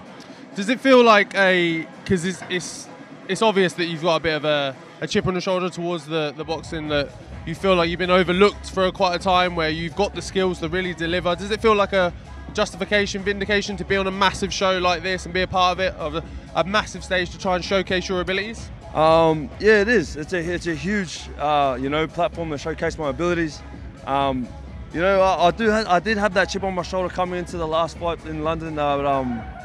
You know, I've only fought twice with the world title. You know, I won it and then I defended it once, and now I'm on a massive card like this. So, you know, I'm training hard, I'm working hard, and I'm performing well. So it's all just, everything's falling into place. It's kind of amazing, your story, really, because I saw you at the World Youth Championships in Armenia in 2012. I was at that tournament, and then a few months later you were at the Olympics. You weren't really old enough to go to the Olympics. I think where you were because you were allowed to, but I think they changed the rules subsequently. Yeah, they've changed. You were 16 at the time, so I mean, you've been doing this a really long time at a very high level. Man, I've been boxing my whole life. You know what I mean, and that's why I'm up there, bro. Like, I'm about time. You know, I've been a young kid fighting at world championships. I've won world championships. I've just been waiting for this time, you know. I always knew these big world title fights were coming, defending titles, then fighting for unification fights. So it's just around the corner now, and I can't wait. I'm excited. And it'll be a new experience as well, go to a different country to box in. Fabio will be able to tell you all about that. He was there at the end of October, and what we noticed there, and it'll be the same in December, is the scale of the spectacle. The investment in the whole thing is mind-blowing, to be honest with you. You'll see it day by day during fight week. It's like nothing I'd ever seen before. I mean, is that something that you particularly look forward to, that will get the juices flowing even more? Man, I'm a fighter. All I focus about is fighting. You know what I mean? All the bells and whistles, all everywhere, that's all the outside noise I try not to look at, you know what I mean? I just focus on getting the job done 23rd of December, and that's it. Are you a fighter that when you get there, when you get through the fight week, will you because it will be such a big event, it will be such a spectacle, will you allow yourself that little moment to look around and be like, yeah, I'm here, like I'm really, this is a big moment for me to really soak in and give yourself that little bit of, yeah, hang on, I'm doing something well here? Or are you just plain focus all the way and then maybe after you give yourself a little pat on the back? Yeah, I know what you're talking about, you know, like I've rocked up to a few arenas and stuff, like even the OVO arena, you know, like I said, a little kid from the Central Coast back in Australia, coming here, selling out OVO Stadium. It's a massive thing, and sometimes I am like, wow, you know what I mean? But at the end of the day, I do the hard work. Yeah. I'm in the gym grinding.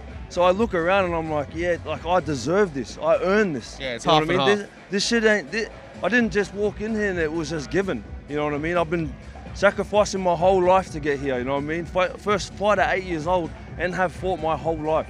So it's just about time, you know? I keep saying it, but I'm excited, you know?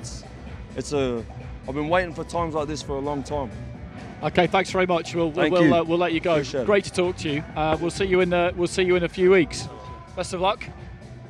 Jay Opetaia, IBF Cruiserweight champion. Frank Warren down there, just holding court with the assembled press.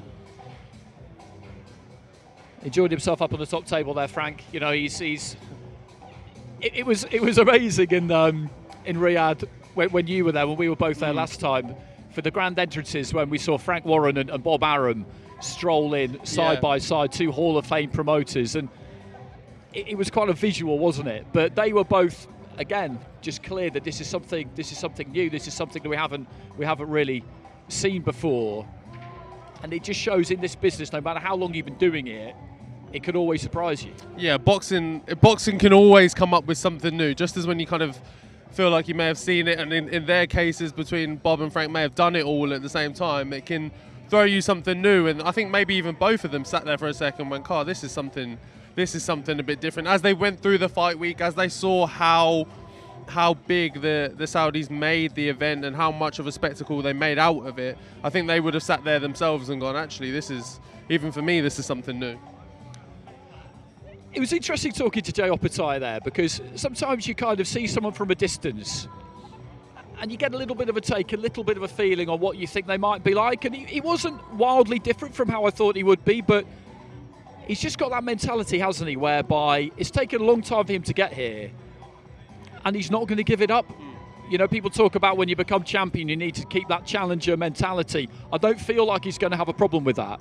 No, he's a very intense character as well. You can tell by the way when he speaks, and he speaks about how long he's been boxing, how much he's done previously, how much he's earned it all. You can really feel it from him when he speaks that, hey, he's like, no, I know I've just arrived in front of your eyes maybe, but I've been here, I've been doing this, and this is all well deserved for me. And you can feel that come across when he speaks.